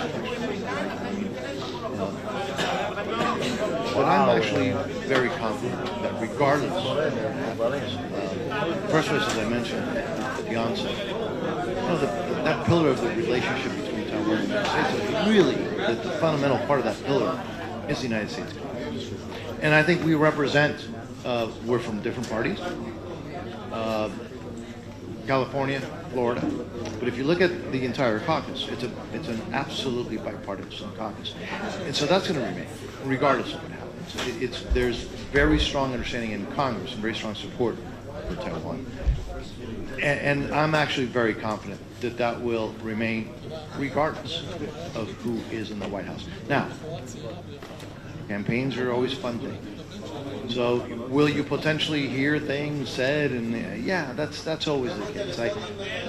I wouldn't presume, but I'm assuming that happens here as well, right? But I'm very confident in just how solid the relationship is, the realization of the importance of the relationship, and the fact that Taiwan, because of what it is, it's a shining star. And so I'm very confident that relationship will be as strong as ever. And it's reflected by us being here today. He mentioned it, I should have. So we are both co-chairman of the Taiwan Caucus. But he is, on top of that, separate to that, he's a very well-respected senior member of the Foreign Affairs Committee in the House of Representatives, in a specific subcommittee that deals with this part of the world. In my role, I am chairman of the subcommittee that in the House that is in charge, in essence, of deciding the funding for everything that has to do with policy, diplomacy, and foreign policy. And so we are obviously here as co-chairman of the Taiwan Caucus. But I think it's also interesting to note that we have, as our other responsibilities, we have direct roles to play as well. And so I think I know I can speak for him, that we feel very confident in the support, the bipartisan nature of the support for Taiwan in the U.S. Congress. Any change or no change in the upcoming presidential and congressional. Thank you. Taiwan News. Alvin Chen from Taiwan News. Is Congress currently taking any substantial steps to facilitate the inclusion of Taiwan in the CPTPP and the Indo-Pacific? חברים, בוקר טוב, אנחנו שמחים סוף סוף להיות איתכם. So certainly you're seeing increased conversations, and again, I think this is a place where Congress is pushing the Biden administration on the trade front. אז אנחנו שמחים לארח אתכם כאן בבית החולים שיבא תל השומר. בית החולים שיבא תל השומר עד היום טיפל ב-1,200 פצועים בבית החולים שיבא. אני מאוד מתרגש לראות כאן את דוקטור יעל פרנקל, סגנית מנהל בית החולים שיבא. היה אמור להיות איתנו דוקטור ירון קליין, מנהל יחידה לטראומה כירורגית, אבל הוא בחדר ניתוח, כי לצערנו הגיע עוד פצוע לבית החולים. איתנו הדוקטור גליה ברקאי, מנהלת בית החולים הווירטואלי של שיבא ביון. שיבא במהלך כל המלחמה, מה-7 לאוקטובר, בראשות הפרופסור קרייס, עשו ועושים דברים מדהימים, כולל כל מחלקות השיקום. מי שמבקר ורואה מבין מה עושים בבית החולים המדהים הזה. 1,200 פצועים, ולשמחתנו רק אדם אחד לא שרד. אני מאוד מתרגש. Now, we've got to go through negotiations and the legislative process is always interesting. But again, it just shows you the level of the fact that Taiwan is not on the back burner. It's not something that we don't remember. It is in our thoughts, and Congress has been very aggressive in a very positive way to do not only in words but in actions to concrete things. And I think you're going to see some more taking place in the very, very סוג של דום לב, אנחנו מקבלים כל דקה דום לב, אבל כשאתה מכיר את הבן אדם, אתה מעריץ את הבן אדם, אתה שר את השירים שלו, אתה מקבל דום לב.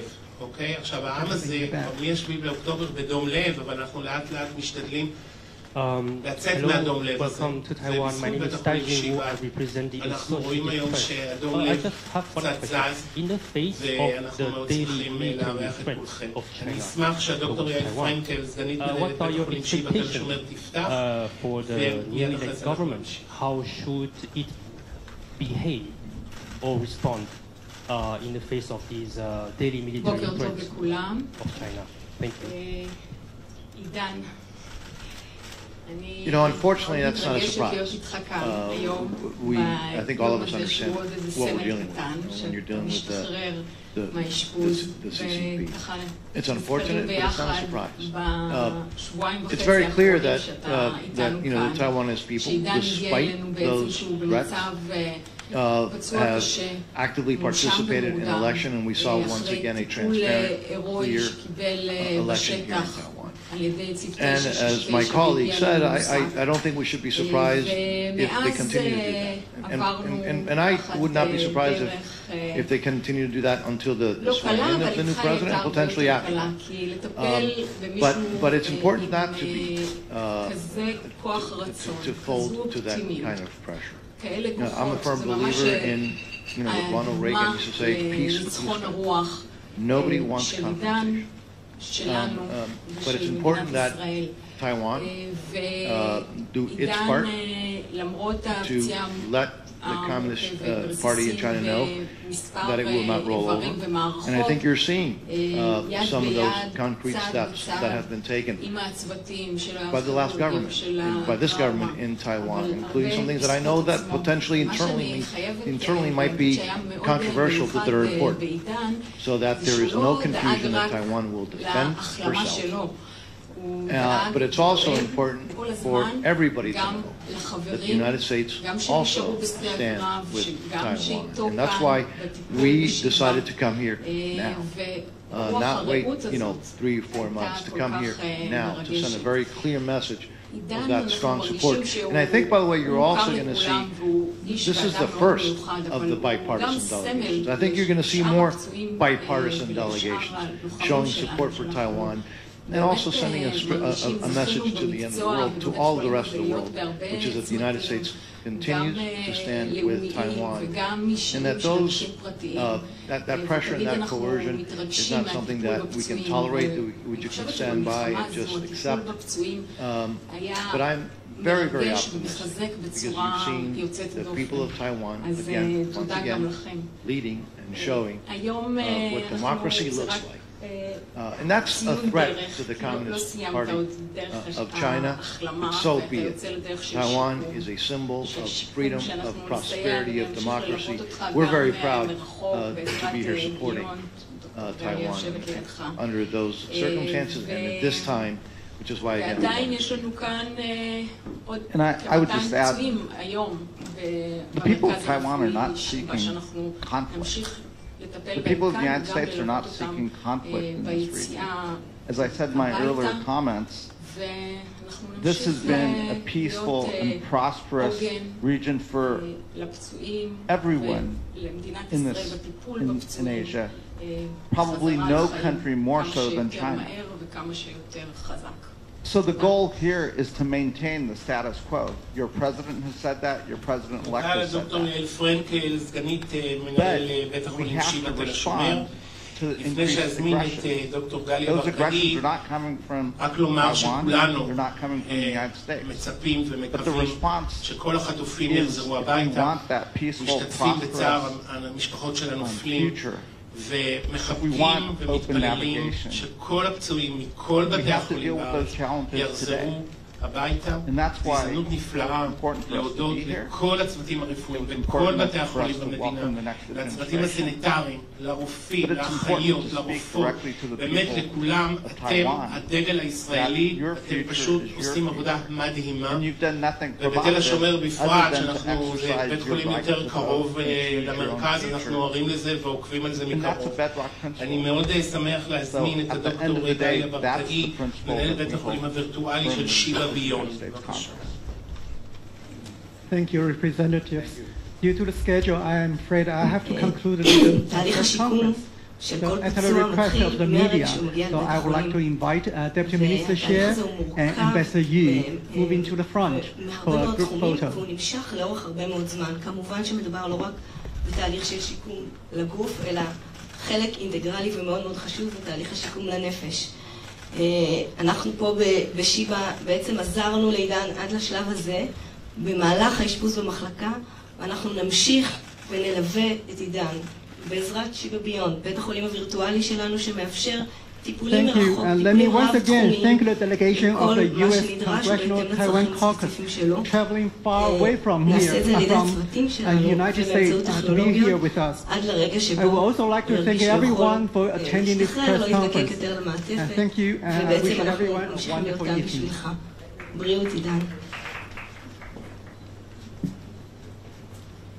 עידן, אני יודע שאתה לא תאהב את זה, אבל תכף חבר, אז מותר.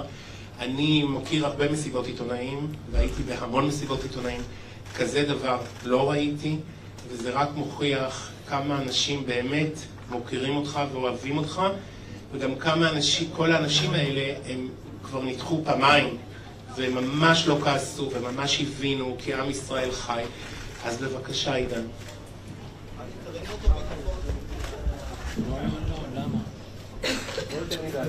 ירון, תגיד לי.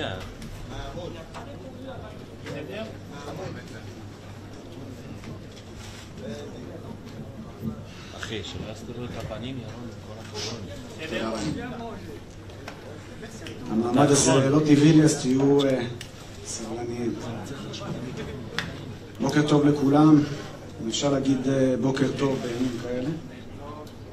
אני רוצה בראשית דבריי לשלוח חיבוק למשפחות השכולות. בתור אחד שמכיר את האובדן מקרוב, אני יודע שאין מילים שנחמו את הלב.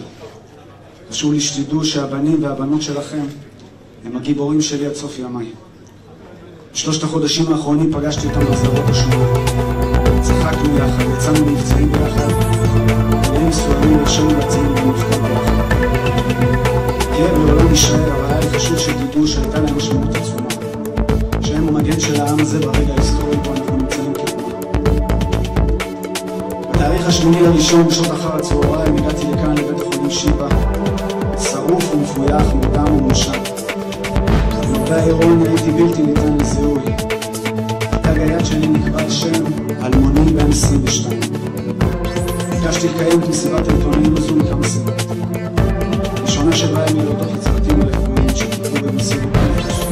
במקצועיות מהרגע שנפצעתי בשטח, דרך הפינה המושג של יחידת 669, המדינה שביצעו לפרוצדורה שהצילה את חיי. כמובן לרופאים ולאחיות של בית החולים שיבא. לכן אני רואה לוחמים בשטח. מסירות הנפש שלכם בידיים כל פצוע פנימי במשפחה. אין תפים, עומדים להודות. קצר אגב מלהכיל את שמותיהם של כולם, אבל היה לי חשוב שעם ישראל ידע שהוא זכה בצוותים הרפואיים הטובים והמסורים ביותר, כאן בתל השומר ובכלל. דוקטור קליין שהיה אמור להיות כאן לצידי, והוקפץ לניתוח חירום, איש צנוע ורב זכויות, הפך לי לחבר. החיסרון היחיד שלו שהוא אוהב הכל, וגם על זה מצאנו דרך להיגעים. אני אוהב אותך, אני אמצא דרך להשיב לך כתוב שגמלת לי, לך ולכל צורך. סיבה נוספת שבגללה אני כאן היא ההבנה העמוקה של פצועי המלחמה. בימים האחרונים אני פוגש אותם בבדיקות ובמחלקות השונות. חלקם כאן בבית החולים יש בלי להשיג. יש דבר טוב שקרה בעקבות הפציעה שלי, היכולת שלי להיות שליח. להביא למודעות את הקושי והאתגרים שניצבים בפני הפצועים. פתאום גם אני זקוק לתאריך שיקום ארוך. לאנשים מסוגנו שרגילים להיות עצמאים, שרגילים להיות חזקים, הדבר הזה כשלעצמו לא אתגר. להבין שאתה פצוע, שאתה יכול להקל דברים, להקל שיש דברים שיקח חודשים לחדש, ולקבל שיש דברים שכנראה לא ישובו להיות כבעבר. מכם הציבור אני מבקש היום, כפי שתמכתם בי והייתם למענים, תהיו למענם, גם בשחרור מבית החולים. תנו להם את המקום להשמיע את כאבם, תחבקו ותתמכו. אלו שרצו ראשונים, ללא היסוס ומרצון, מתוך אהבת העם והארץ, לתוך האש, זקוקים לך כעת בשעה הקשה שלנו. תזכירו אותם, תדאגו שתהיה לנו רשת ביטחון ליפול עליהם ולהצליח. הפציעות שלהם איננו רק פיזיות, אלא גם נפשיות. במהלך הקרבות איבדנו אחים לנשק. נחשפנו במשך 3 חודשים לאירוע טרור מצד האויבים. יש דברים שלוקח לנפש זמן לאבד ולהכיל. יש לי את האפשרות לעמוד על הבמה, לדבר בשמם של כל אלה שחוו את המלחמה הזאת. מבקש כל הגורמים המקצועיים והאזרחיים, בבקשה שימו לב אליהם, תהיו טובים ופתוחים, קבלו אותם בלב נקי ובאהבה. המבצע בו נפצעתי היה מבצע חשוב וערכי. אני יודע מה כבר התפרסם בכלי התקשורת, אז יהיה זהיר בדבריי. במשך שבועיים עסקנו יחד עם כוחות נוספים בחקר המנהרות במחנות המרכז ברצועת עזה. הדברים שמצאנו שם התירו שינה מעניינים. היקף ועומק המנהרות, האמל"ח המיוחד שנמצא שם, והוכחה נוספת לאכזריות של הארגון. בשמיני לראשון נקבע מועד ההשמדה של אותן מנהרות ושל האמל"ח שנמצא. בסיבות שעדיין מתוחקרות כמה דקות לפני סיום המבצע החומר הנפץ נזרק. המנהרות אומנם הושמדו, אבל התאונה הזאת הסבה לכוחותינו עבודות קשות מנשוא. 6 לוחמים נהרגו ועשרות נפצעו.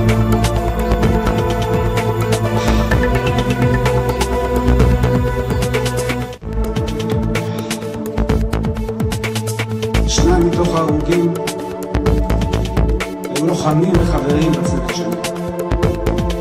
רס"ל גבריאל בלום זכרו לברכה, ורס"ל עקיבא יסנסקי זכרו לברכה. גברי היה לוחם מקצועי, אדם חד, סקרן וחזק, שתמיד פעל בשקט ובמקצועיות. זכיתי להכיר אותו במלחמה וללחום לצידו. היה אדם רעוע, בעל עוצמה פנימית ושמחת חיים. עקיבוש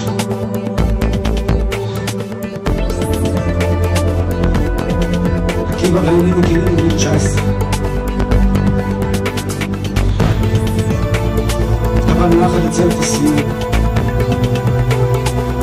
שרנו יחד, לחמנו יחד במבצעים רבים במלחמות השונות. במופת מצוקה ובצוק איתן, כמובן במלחמה הנוכחית. איך אוכל להיפרד ממך?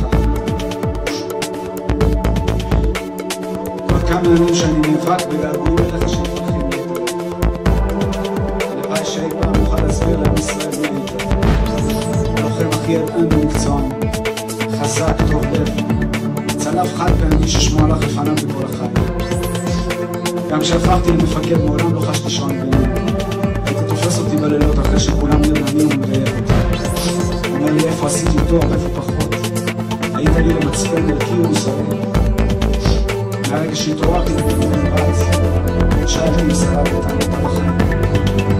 רגע לפני הפיצוץ הוא מתגייב לפניי בתור מהמשרד מכונית שאני עושה. הספקתי לזרוק לי פתיחת צינית אחרונה למקצוע של אחר כך. אתה רואה עמדי ככה אמרת? יש אנשים שעושים משהו רציני בחיים שלך. אני מעריץ אותך, אני אוהב אותך לאט. המשפחות של גברי ועקיבא שאני מבקש לומר לכם, אני מצטער שלא עמדתי במשימתי כמפקד. הישיבה בבית הזה שלו. הכאב הזה ילווה אותי כאות קין אלבום יחד.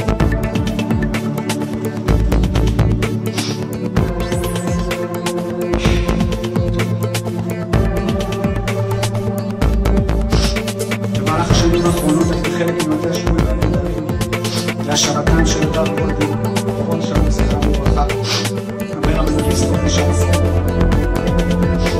במשך שנים המפגשים הגורמים המוסמכים, חברי הקבינט והכנסת, חזרנו ואמרנו חבריי שבעיית השבויים כרגע בעיה של כמה משפחות בודדות. גם אם מדינת ישראל לא תסכים ולא תפתח אסטרטגית למדינה לנושא הזה, יכול להיות בזה אפילו בעיקר שלנו. כואב לי להעלות שצדקתי.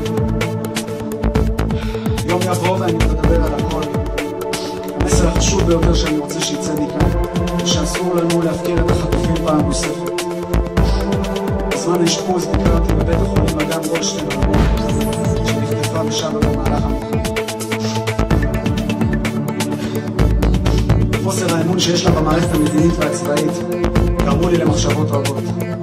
מדינת ישראל קמה בראש ובראשונה כדי שכל יהודי בעולם ידע שיש מקום אחד על הגלובוס שהוא מבצע לבני. בו לא רוצחים יהודים, בו לא אונסים את בנותינו, בו בני הברית לא חסר.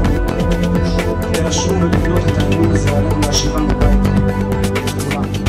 זאת חובתנו המוסרית.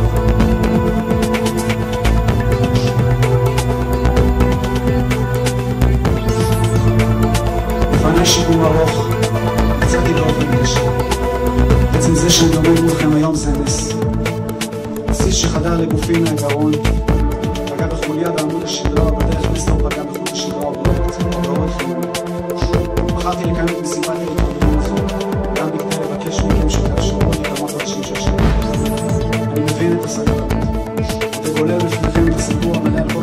המדינה שלי באוקטובר בעתו.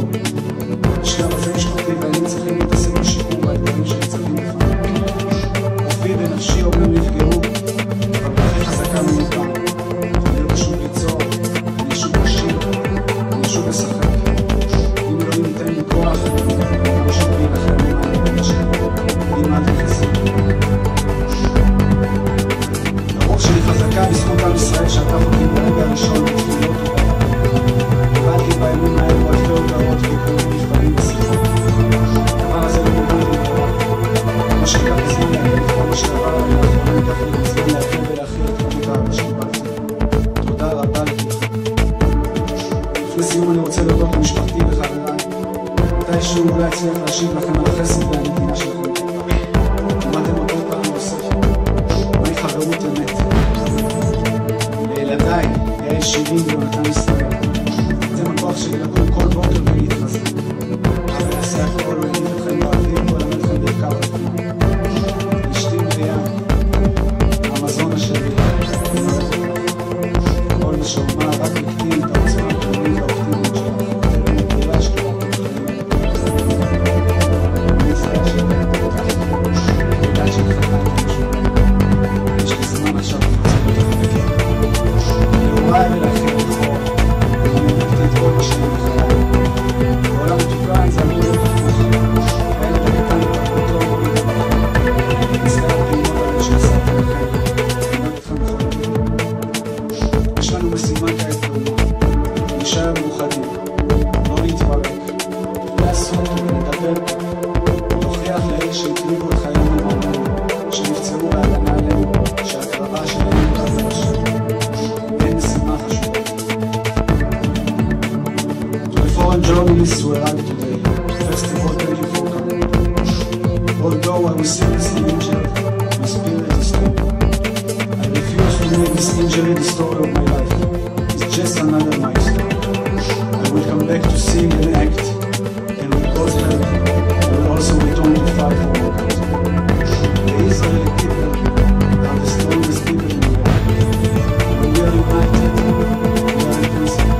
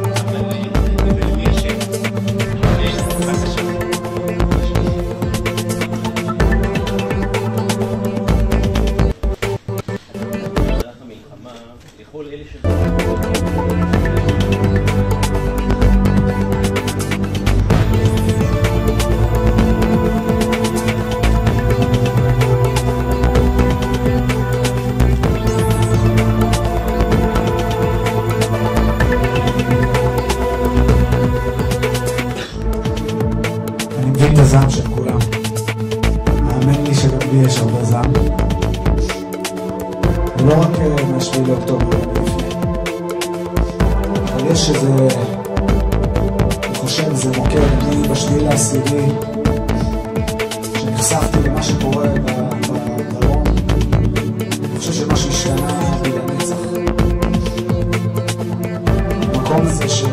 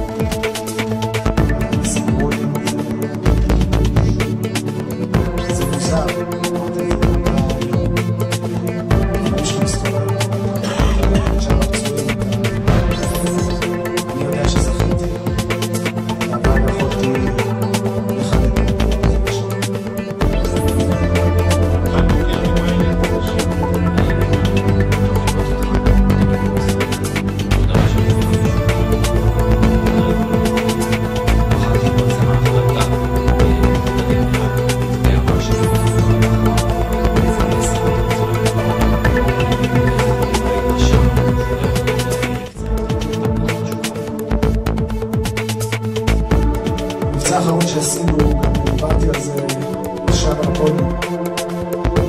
אני חושב, באותו בוקר, כשאתה מוצרים כאן, אני חושב שברגע שהממצאים של מה שרצו שם יתפרסמו בעולם, זה יהיה אפילו קצת מצחיק.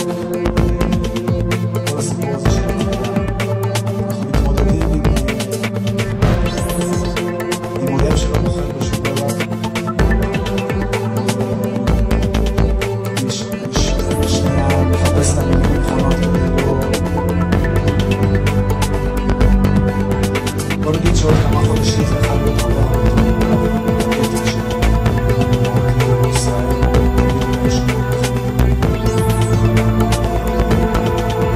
אנחנו צריכים להמשיך להזכיר שזו מלחמה צודקת, שאנחנו מתמודדים מול אויב שלצערנו לא רק חמאס, יצאנו מנהרות ויצאנו ממלח בכל מקום שלנו, להביא בתים, תיקי ילדים, בתי ספר, משהו שכל דבר.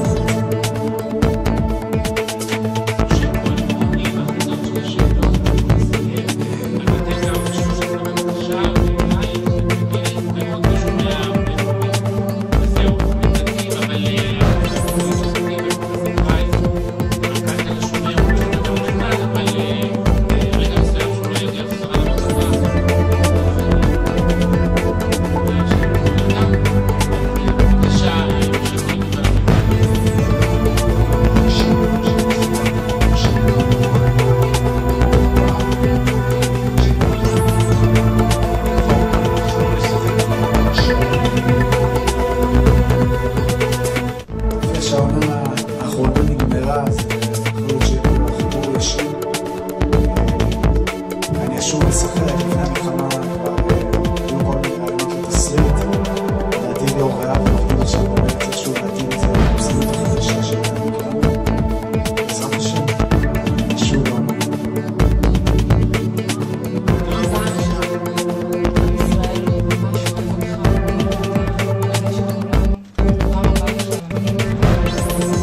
כמי שהיה שם בשטח שחרר את המציאות, מה דעתך מדינת ישראל צריכה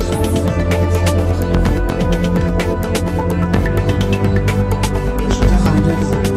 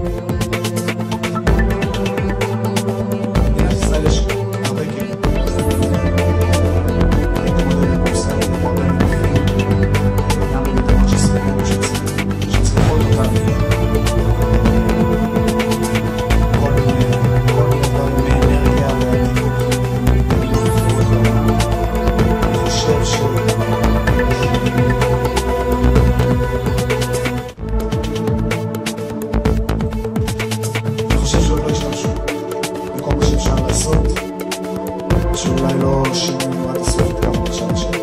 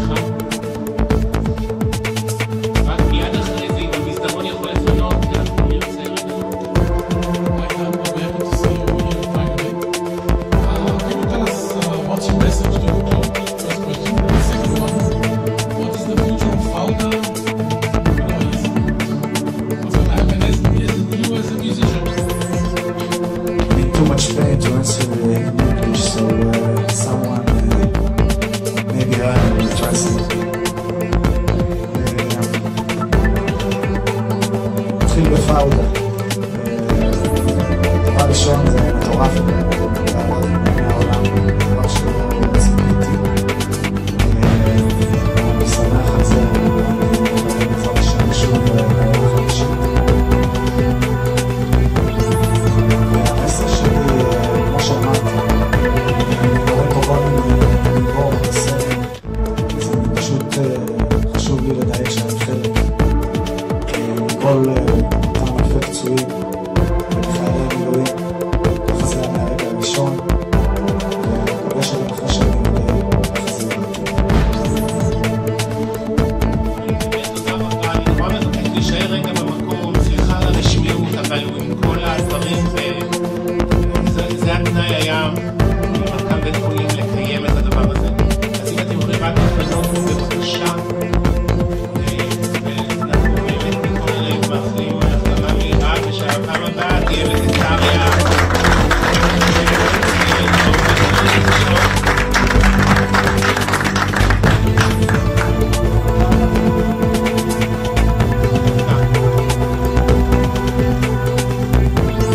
ותודה לכם שאתם כל כך מקסימים, תודה ללידת סמנכ"לית בית חולים שנתנה לנו את כל האפשרות הזאת.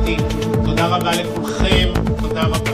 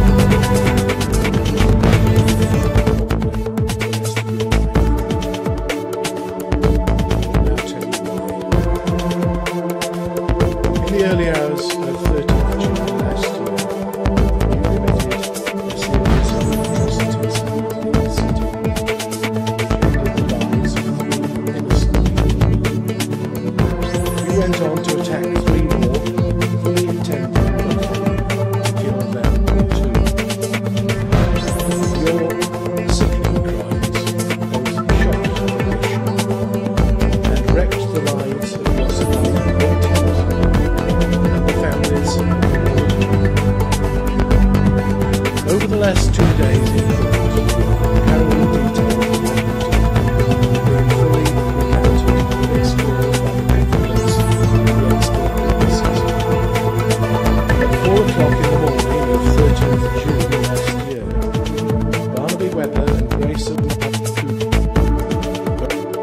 90 years of age back to their student accommodation after a night out in the city centre.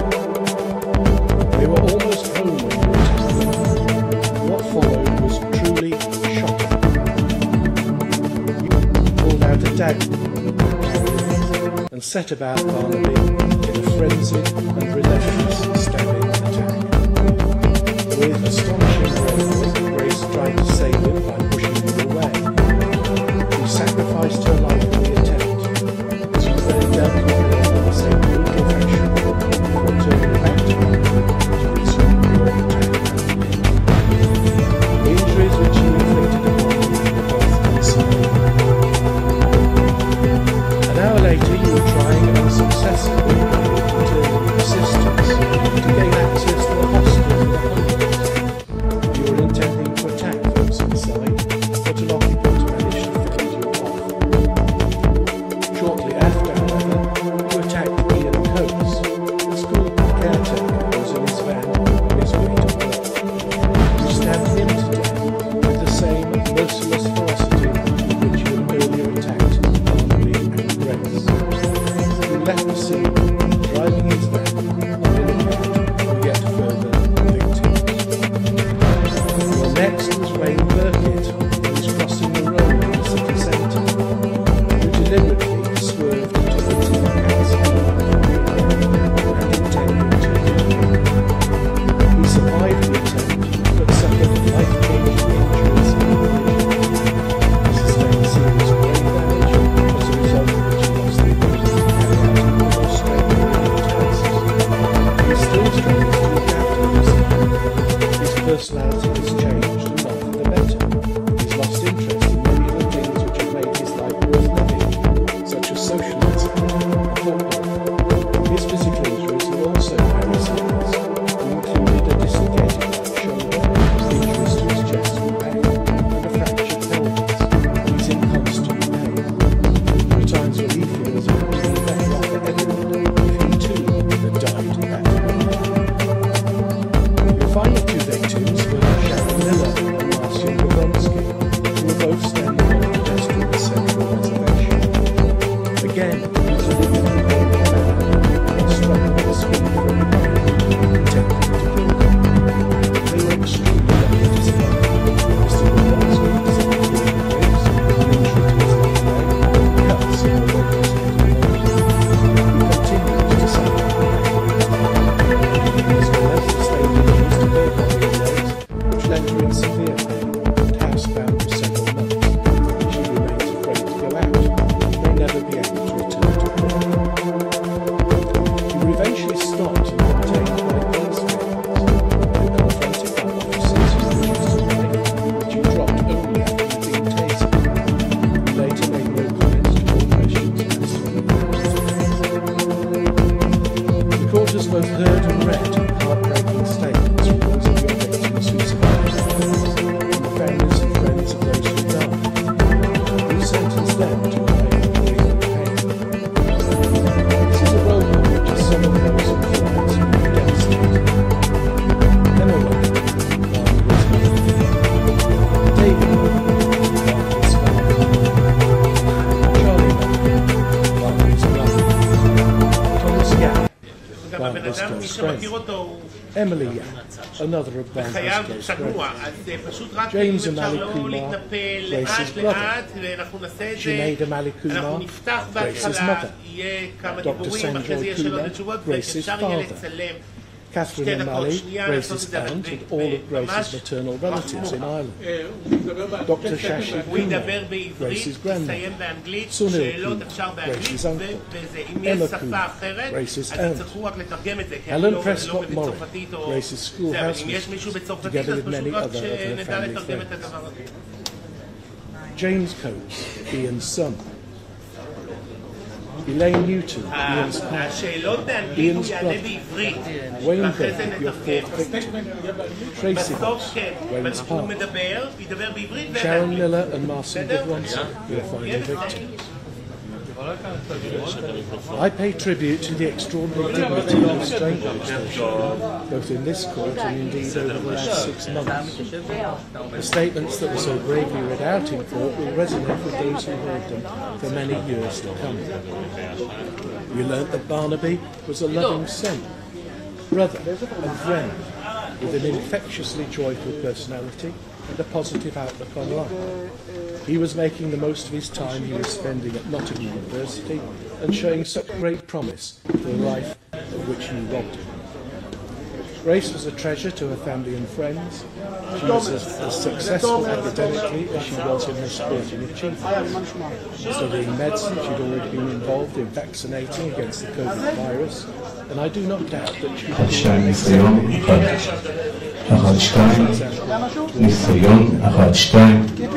Ian was his son, sister and partner have been gone for a man to help others. There was never any doubt that it was you who committed these appalling crimes, and it was inevitable that you would be facing 3 counts of murder and 3 attempted murder. It soon became clear, however, that the central issue in this case would relate to whether, at the time of committing these offences, you were suffering from severe symptoms of mental disorder, and if so, what part they played in what you did. You're clearly an intelligent man, having taken a degree in mechanical engineering at Nottingham University. However, in 2019, you started to show symptoms of mental disorder, as a result of which you were admitted to inpatient hospital treatment the following year. There followed a period of 3 years over which you were hearing voices, You became convinced that you were being spied on by your faculties and by the intelligence services. At one point, you even presented yourself to MI5 reporters in the hope they might stop the voices. You were prescribed antipsychotic medication. We can stop taking it as you continued to believe that you were not unwell at all and the voices were real. Your behaviour deteriorated to the extent that you began attempting to gain access to other flats in the block where you lived, causing criminal damage. In September 2021, you assaulted a police officer who was attempting to gain access to your property so that a mental health assessment could be carried out. By the time you committed these offences, the warrant had been outstanding for your arrest for many months. But by August 2022, you disappeared from your address and had disengaged from the community. Your condition did not improve. By May of last year, you'd started working at a warehouse. But 5 days later, you physically attacked 2 fellow employees and lost your training. This court has seen detailed reports from no fewer than 5 distinguished consultant psychiatrists. 3 of those, Professor Blackwood, Dr. McSweeney and Dr. Mervis, gave evidence to this court yesterday and questioned on behalf of both the prosecution and defence about their conclusions. I must of course factor their opinions into the process of sentence, although I'm not bound by them. As most people now appreciate, judges do not sentence in a vacuum. For the majority of crimes, there are sentencing guidelines, often subsequently interpreted by decisions of the Court of Appeal. This is the case here. I must have regard to the sentencing guidelines, not only in respect of the specific offences to which you pleaded guilty, but also those of more general application. In this case, these include sentencing offenders with mental disorders, disorders or neurological impairment, and totality. The first 3 counts to which you pleaded guilty were manslaughter by reason of diminished responsibility. Naturally, the prosecution wanted and were afforded all reasonable opportunities to ensure that the foundations of this claim had been properly established. These opportunities were provided when the prosecution is now satisfied that the evidence taken as a whole demonstrates that your ability to understand the nature of your conduct, form a rational judgment, or exercise self-control was substantially impaired. Otherwise, you would have found yourself facing a trial on the original 3 counts of murder. The decision is obviously of the utmost significance, and it's important that understood. I must say, however, that none of the evidence relating to your mental state detracts from the horror of what happened, the disastrous impact which they have had upon so many people. This is what the 5 psychiatrists say in their written reports. Dr. Sweeney was instructed by the defence on 23rd June. He concluded history of mental illness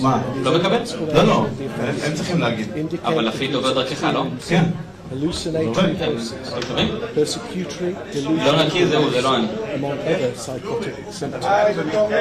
He was under the false impression that his thoughts and actions were under the control of artificial intelligence, and that his family lay in grave danger. By definition,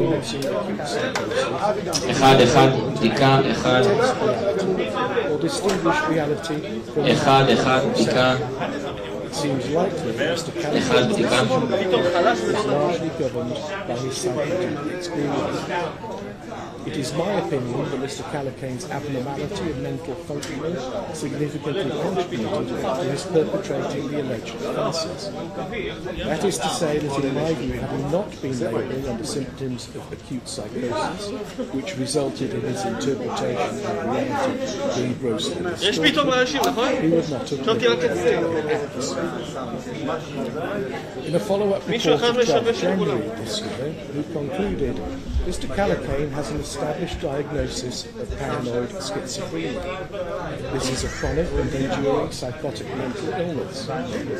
His illness will never be cured, and he will require long-term, very cautious management with antipsychotic medication and appropriate psychological and supportive interventions, almost certainly for the remainder of his life.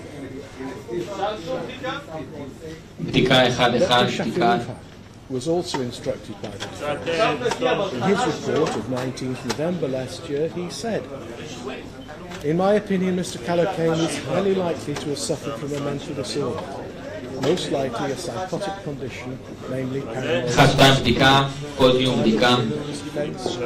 And this statement impaired his ability to understand the nature of the conduct, form a rational judgment, and or exercise self-control that led to the abnormal behaviour. Such was Mr. Callaghan's illness that he was, quotes, divorced from reality. Professor Blackwood was instructed by the prosecution. He spent 5 hours interviewing and prepared a report dated 20th November last year. He concluded, if convicted of manslaughter and attempted murder, I would consider that his degree of retained responsibility for his acts was at the lower end of the spectrum. He retained some responsibility in that he was not insane at the time of the index assaults. However, there was substantial impairment of his ability to form a rational judgment and to exercise self-control, and the assaults would not have occurred but for his psychotic symptoms. The offending was in my view entirely attributable to his mental illness." When the matter last came before this court on 28th November, the prosecution stated its intention to place the accumulated medical evidence before a 4th consultant psychiatrist for his consideration.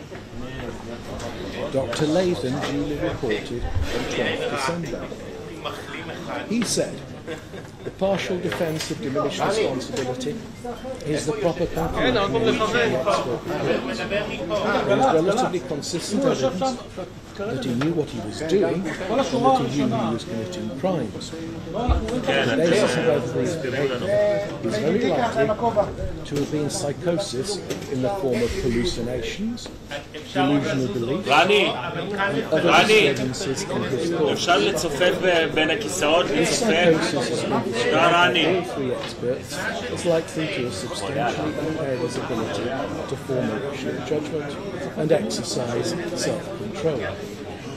Any other conclusion with respect to diminish responsibility would be highly unusual in the circumstances. I've specifically considered from the information available whether Mr. Callaghan's account appears that it might have been fabricated by him. It is of course possible that the nature of the beliefs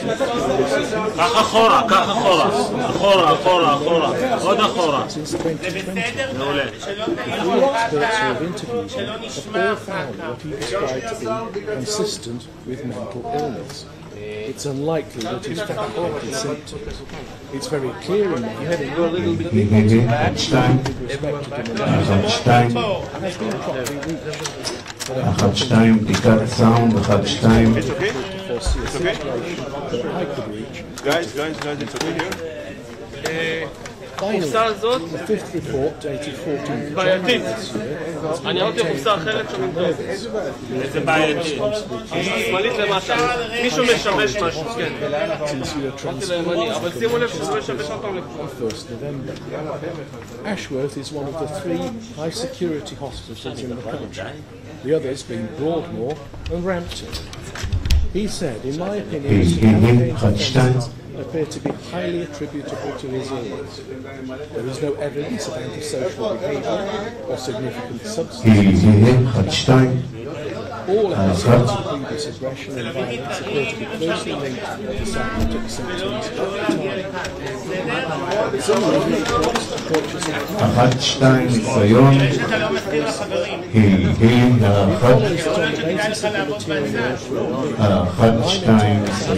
the prosecution were indeed right to acknowledge that your mental condition satisfied the criteria giving rise to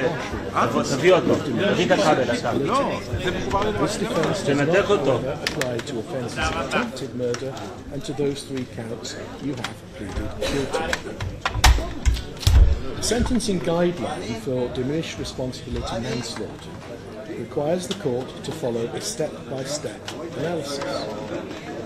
Step 1 involves the determination of what level of responsibility you retained at the time of your attacks, high, medium or lower.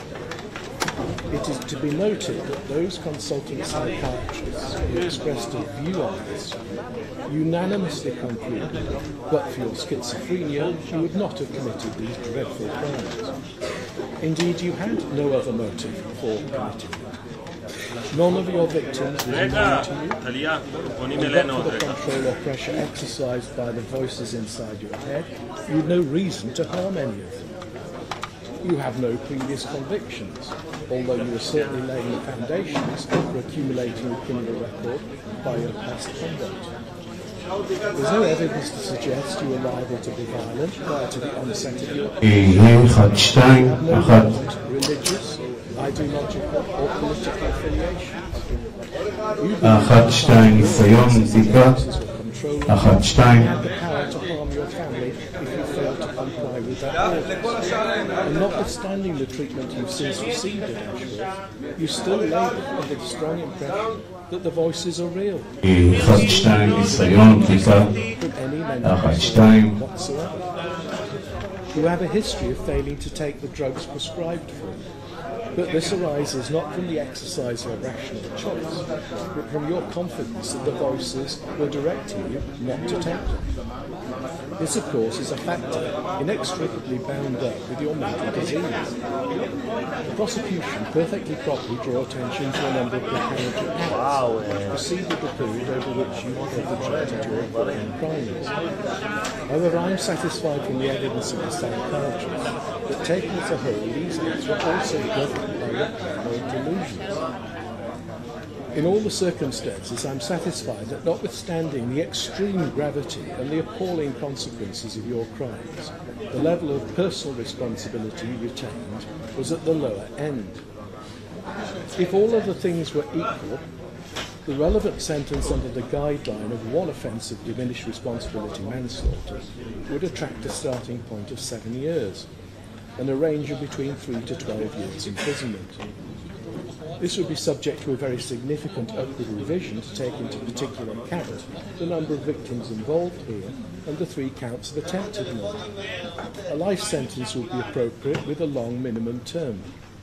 Taking into account the principle of totality, the starting point for the minimum term would have been 30 years, but this would have fallen to be reduced by 1/3 to reflect your guilty pleas, and by a further third to reflect what would otherwise have been the date of your eligibility for parole in respect of a determinate sentence. The minimum term would, therefore, have been 13 years and 4 months. But all things are not equal. I consider that regardless of the level of your personal responsibility, you were and remain dangerous. Indeed, those who represent you realistically and inevitably concede that this is the case. I would therefore be failing in my public duty not to reflect this factor in my approach to sentencing you. It is in this context that I must consider the appropriateness of a mental health disposal. Again, I must approach the issue in stages. First, I must assess whether the evidence of the medical practitioners suggests that you are currently suffering from a mental disorder. This is undoubtedly the case. You've been detained at Ashworth High Security Hospital since less than a month. You are still having paranoid delusions, hearing voices, and believing that you're being controlled by some advanced technology. Your condition is resistant to treatment, but some treatment is available which at least mitigates without curing your condition. The medication which you're likely soon to be taking is clozapine, which is intended for the treatment of schizophrenia in patients unresponsive to or intolerant of conventional antipsychotic drugs. It is a drug of last resort, the administration of which requires careful supervision, which carries with it a catalogue of potentially serious side effects. I firstly have to consider whether you require treatment for the mental disorder in which you suffer. All the expert evidence before me shows that you require such treatment, and it's necessary and appropriate to make a hospital order.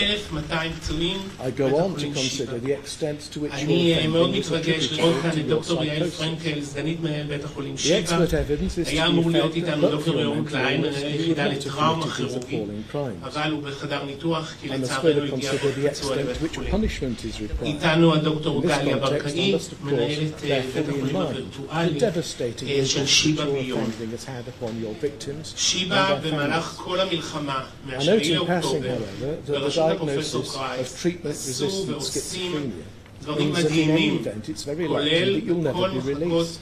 The sentencing options which remain are limited to a hospital order combined with a restriction or a Section 45A hospital and limitation direction, which is sometimes referred to as a hybrid order, which will provide for the possibility that some part of your sentence may later be served in prison.